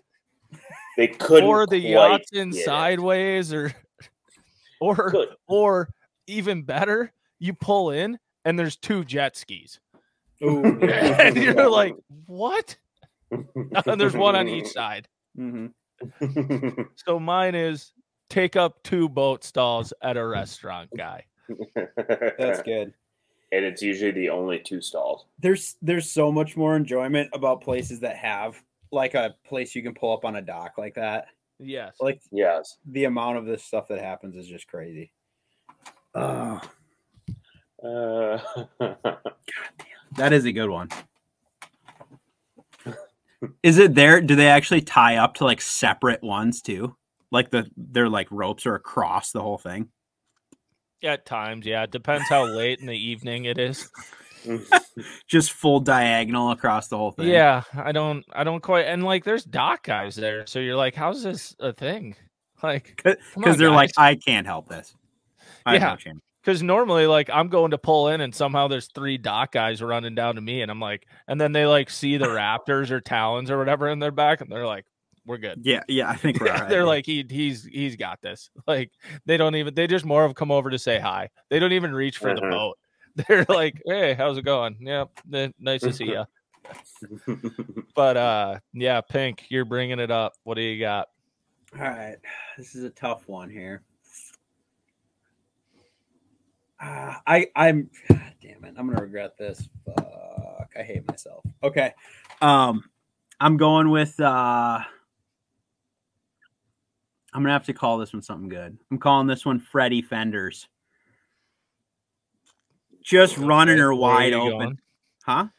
I said, okay, where are you going with this? So this dude, he's got, I mean, probably some version of efficiency. And he's got the fucking 55-gallon drum fenders over the side, just running her wide open, baby. They're just skipping along fucking on the side of the boat. And it's and like they could easily just flip them in. Absolutely not. No, absolutely. They have to naturally flop into the boat. Yeah, but you luckily, can't just grab them. But he's got them on like fucking rope this big. Yeah, tied to the top. Yeah, just absolutely letting those cleats work. He's ready for any docking situation that he might come across. Yeah. He's like neighbor invites you over. Done. Because it's so much more efficient not to have to flip them out of the boat. Plus, we don't have a compartment big enough to put these son of bitches in. Pack sandbar, done. Navy vessel, done.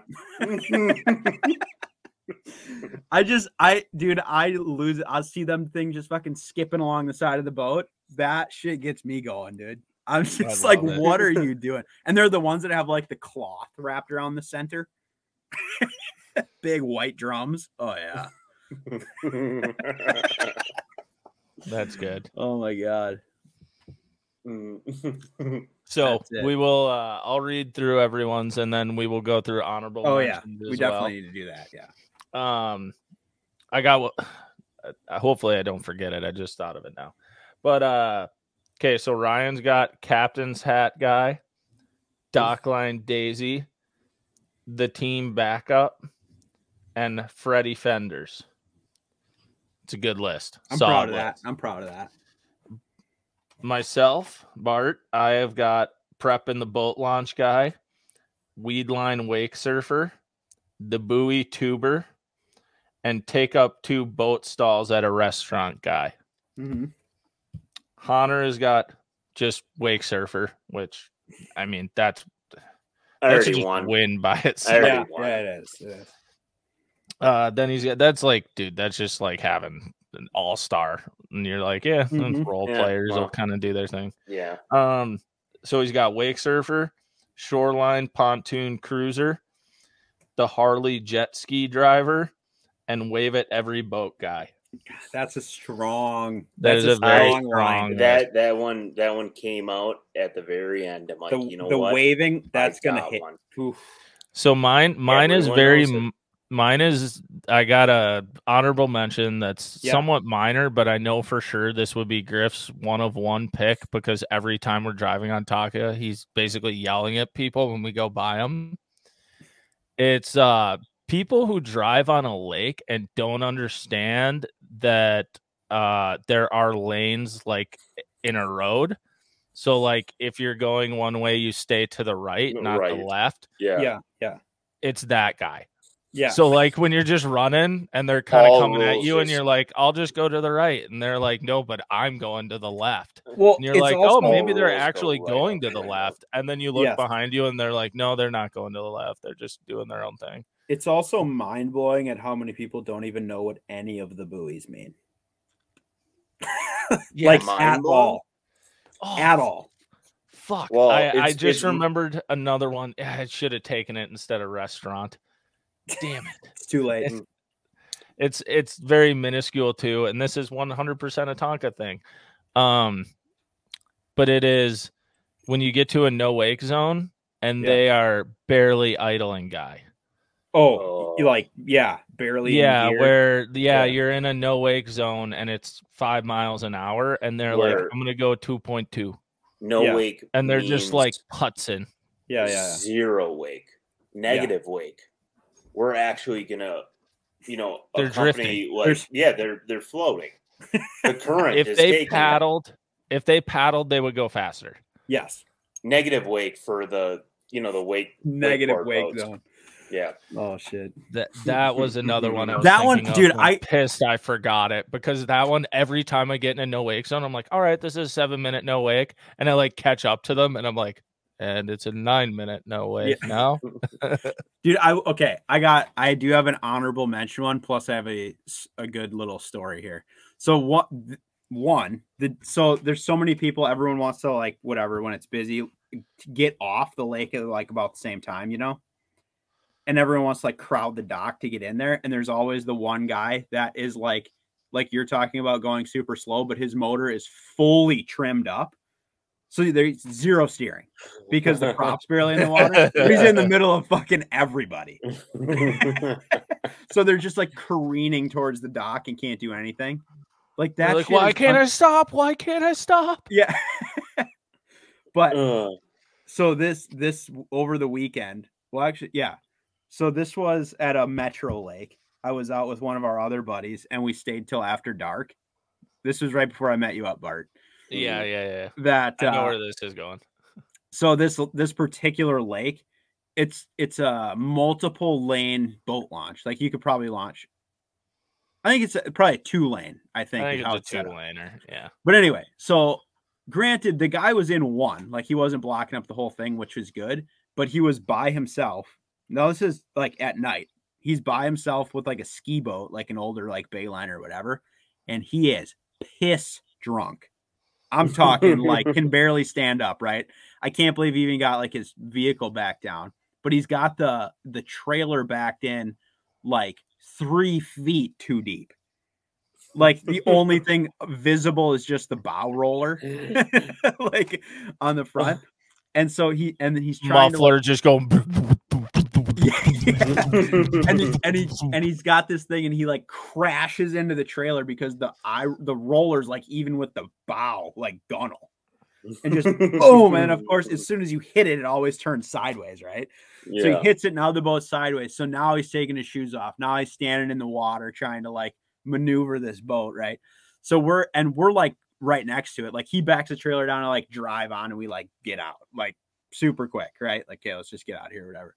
So this guy is like wrestling with this thing, and I think he was even like, "Hey, you want me to like help you out?" And he's like, "Oh, I got it. Yep, you're right. And so he's like wrestling with the boat, trying to get it on there, and like I think eventually realizes the trailer's too deep. But then he didn't like tie the boat back up; he just let it float there. So then he pulled it out, and the trailer, of course, hit the boat, started like making it drift away. So now he's like up to here in the water, trying to like go get the boat. And at this particular launch, I want to say it must be at like 10:30. All the lights turn off, and we get out of the water with the boat. We're like putting the straps on. You can hear this guy down there, and then in the middle of the whole thing, not only the entire parking lot, but also the boat ramp, all the lights just off. And it is pitch fucking black. And like his car's not even like running anymore. Like the tail lights aren't even on. The muffler gave out. She couldn't keep it going. I was just dying, dude. I couldn't handle it. And he was so drunk.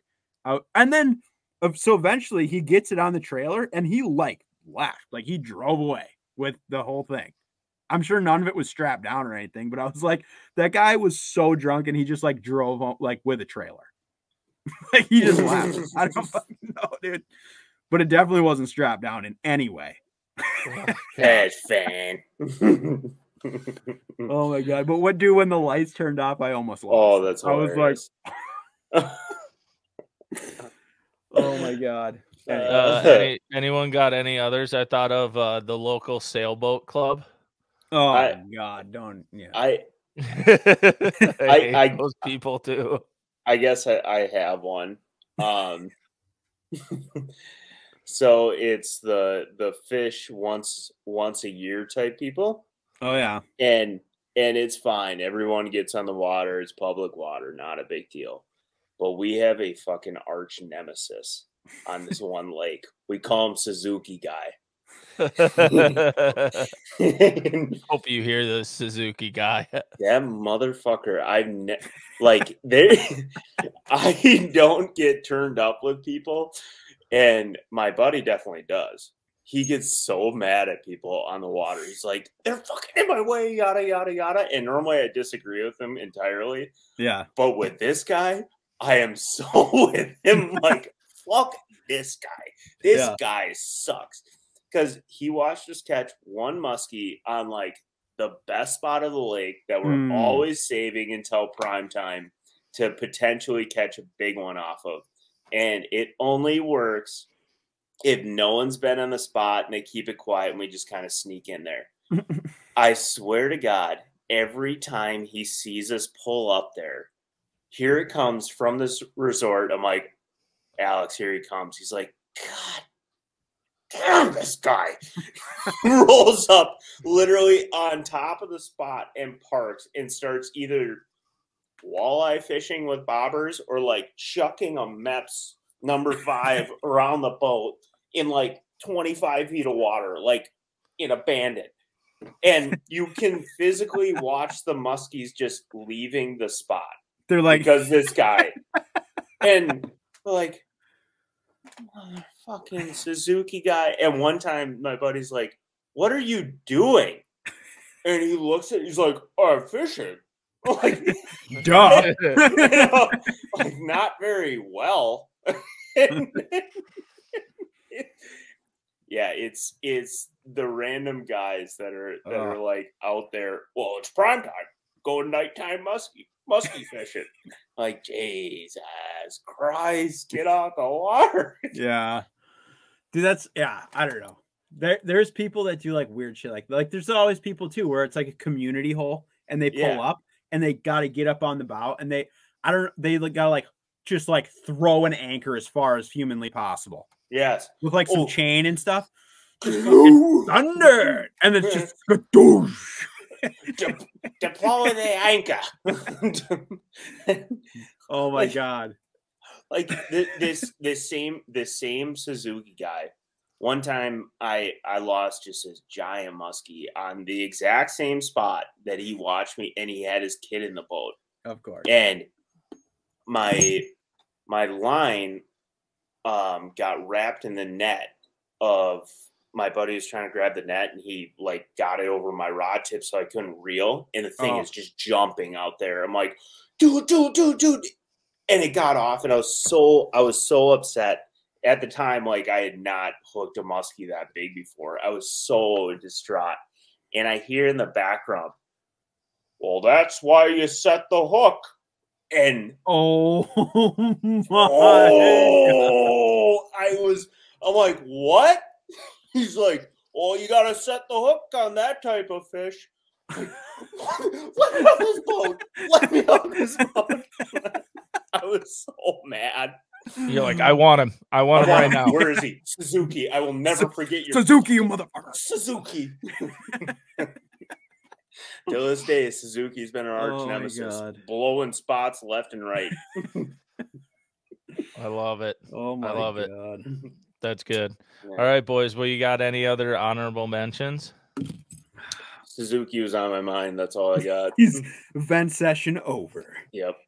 Oh my God. It's like inevitable. Like every time you go to any lake, you're just like, fuck these people, dude. Like if you're trying to fish, like saving the prime of the prime, and all of a sudden Tim, Todd, Bill, and Bob come out with bobbers and sit right on the waypoint and just chucking, night crawlers, grubs on a bobber. Like they're drunk, they don't care, and you're like, oh, do I have enough time to go? No, I don't have. I don't even have enough time to go to a different lake. Like it's right now. It's right now, and they're on it. Dude, what's the deal? So I got to ask this question because I've seen this weekend too, and I've seen it a million times, and every time I'm like, what? Why is it? I mean, I get like everyone's got whatever type of boat they can get, right? Yep.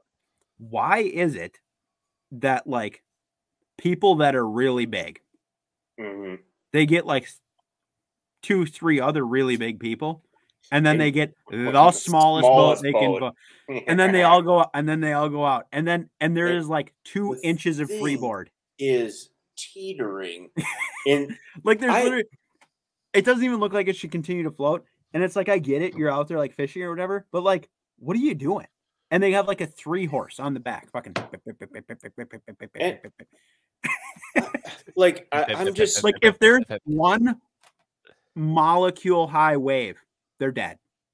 How I have not seen one of those boats flip. I've never seen it. I've never seen it flip. Fall in or something. They're immune, dude. Unbelievable. I just blows my mind. It's never just like 3 like kids in like a 12-footer. No, I tell you, those old Sylvans, man, they were built right. Those old Sylvans. But it's just like, dude, there's like everyone in that boat's over 3 bills. Easy. And this is a 12-footer. Female, male, does not matter. No, doesn't matter. Doesn't matter. Gigantic. And their kid's pushing 2 already, and he's like 9 years old. Yeah. Yeah. I mean, maybe it's more like the size of the bobbers that gives the flotation for the rest of the boat. Gotta be. That big. I saw it this weekend too, and I was just like, what is going? And then you see them, and they like came across the whole lake. How did you survive that?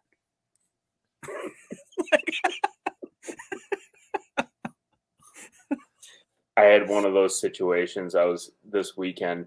It must have been like a grandpa and a kid, or a grandpa and a son, or something like that. They were sitting in front of this tree. It was like the best largemouth tree where I always catch like a big one for that lake.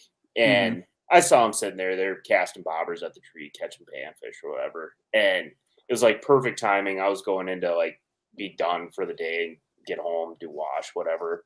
And I see him leave it. I'm like, oh, perfect. Flip in there. I caught like a 5-pound bass. And that guy's like, fuck you. And the guy almost lost it over the chair. He was so distraught. Because he's like, we've been fishing here all day. Jesus Christ.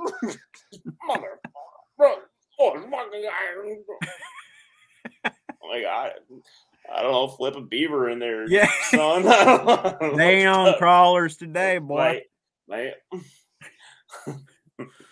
Yeah, I don't know. And like everybody's got their thing, but it is crazy how it's like people's like fishing experiences are so fucking different, dude.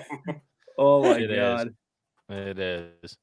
Well, all righty, boys. I think we pretty well wore her out tonight. It's good to be back. Good to be back. Hopefully we will all be here. We'll be bringing in some more interviews and hopefully another person to join us regularly. But yeah, it's good to be back. Appreciate everyone's patience and for tuning in once again. If you enjoy the podcast, please leave us some feedback and rate and subscribe. Helps us out a bunch. But other than that, until the next one, thank you for listening to another episode of Past the Barb. We gone.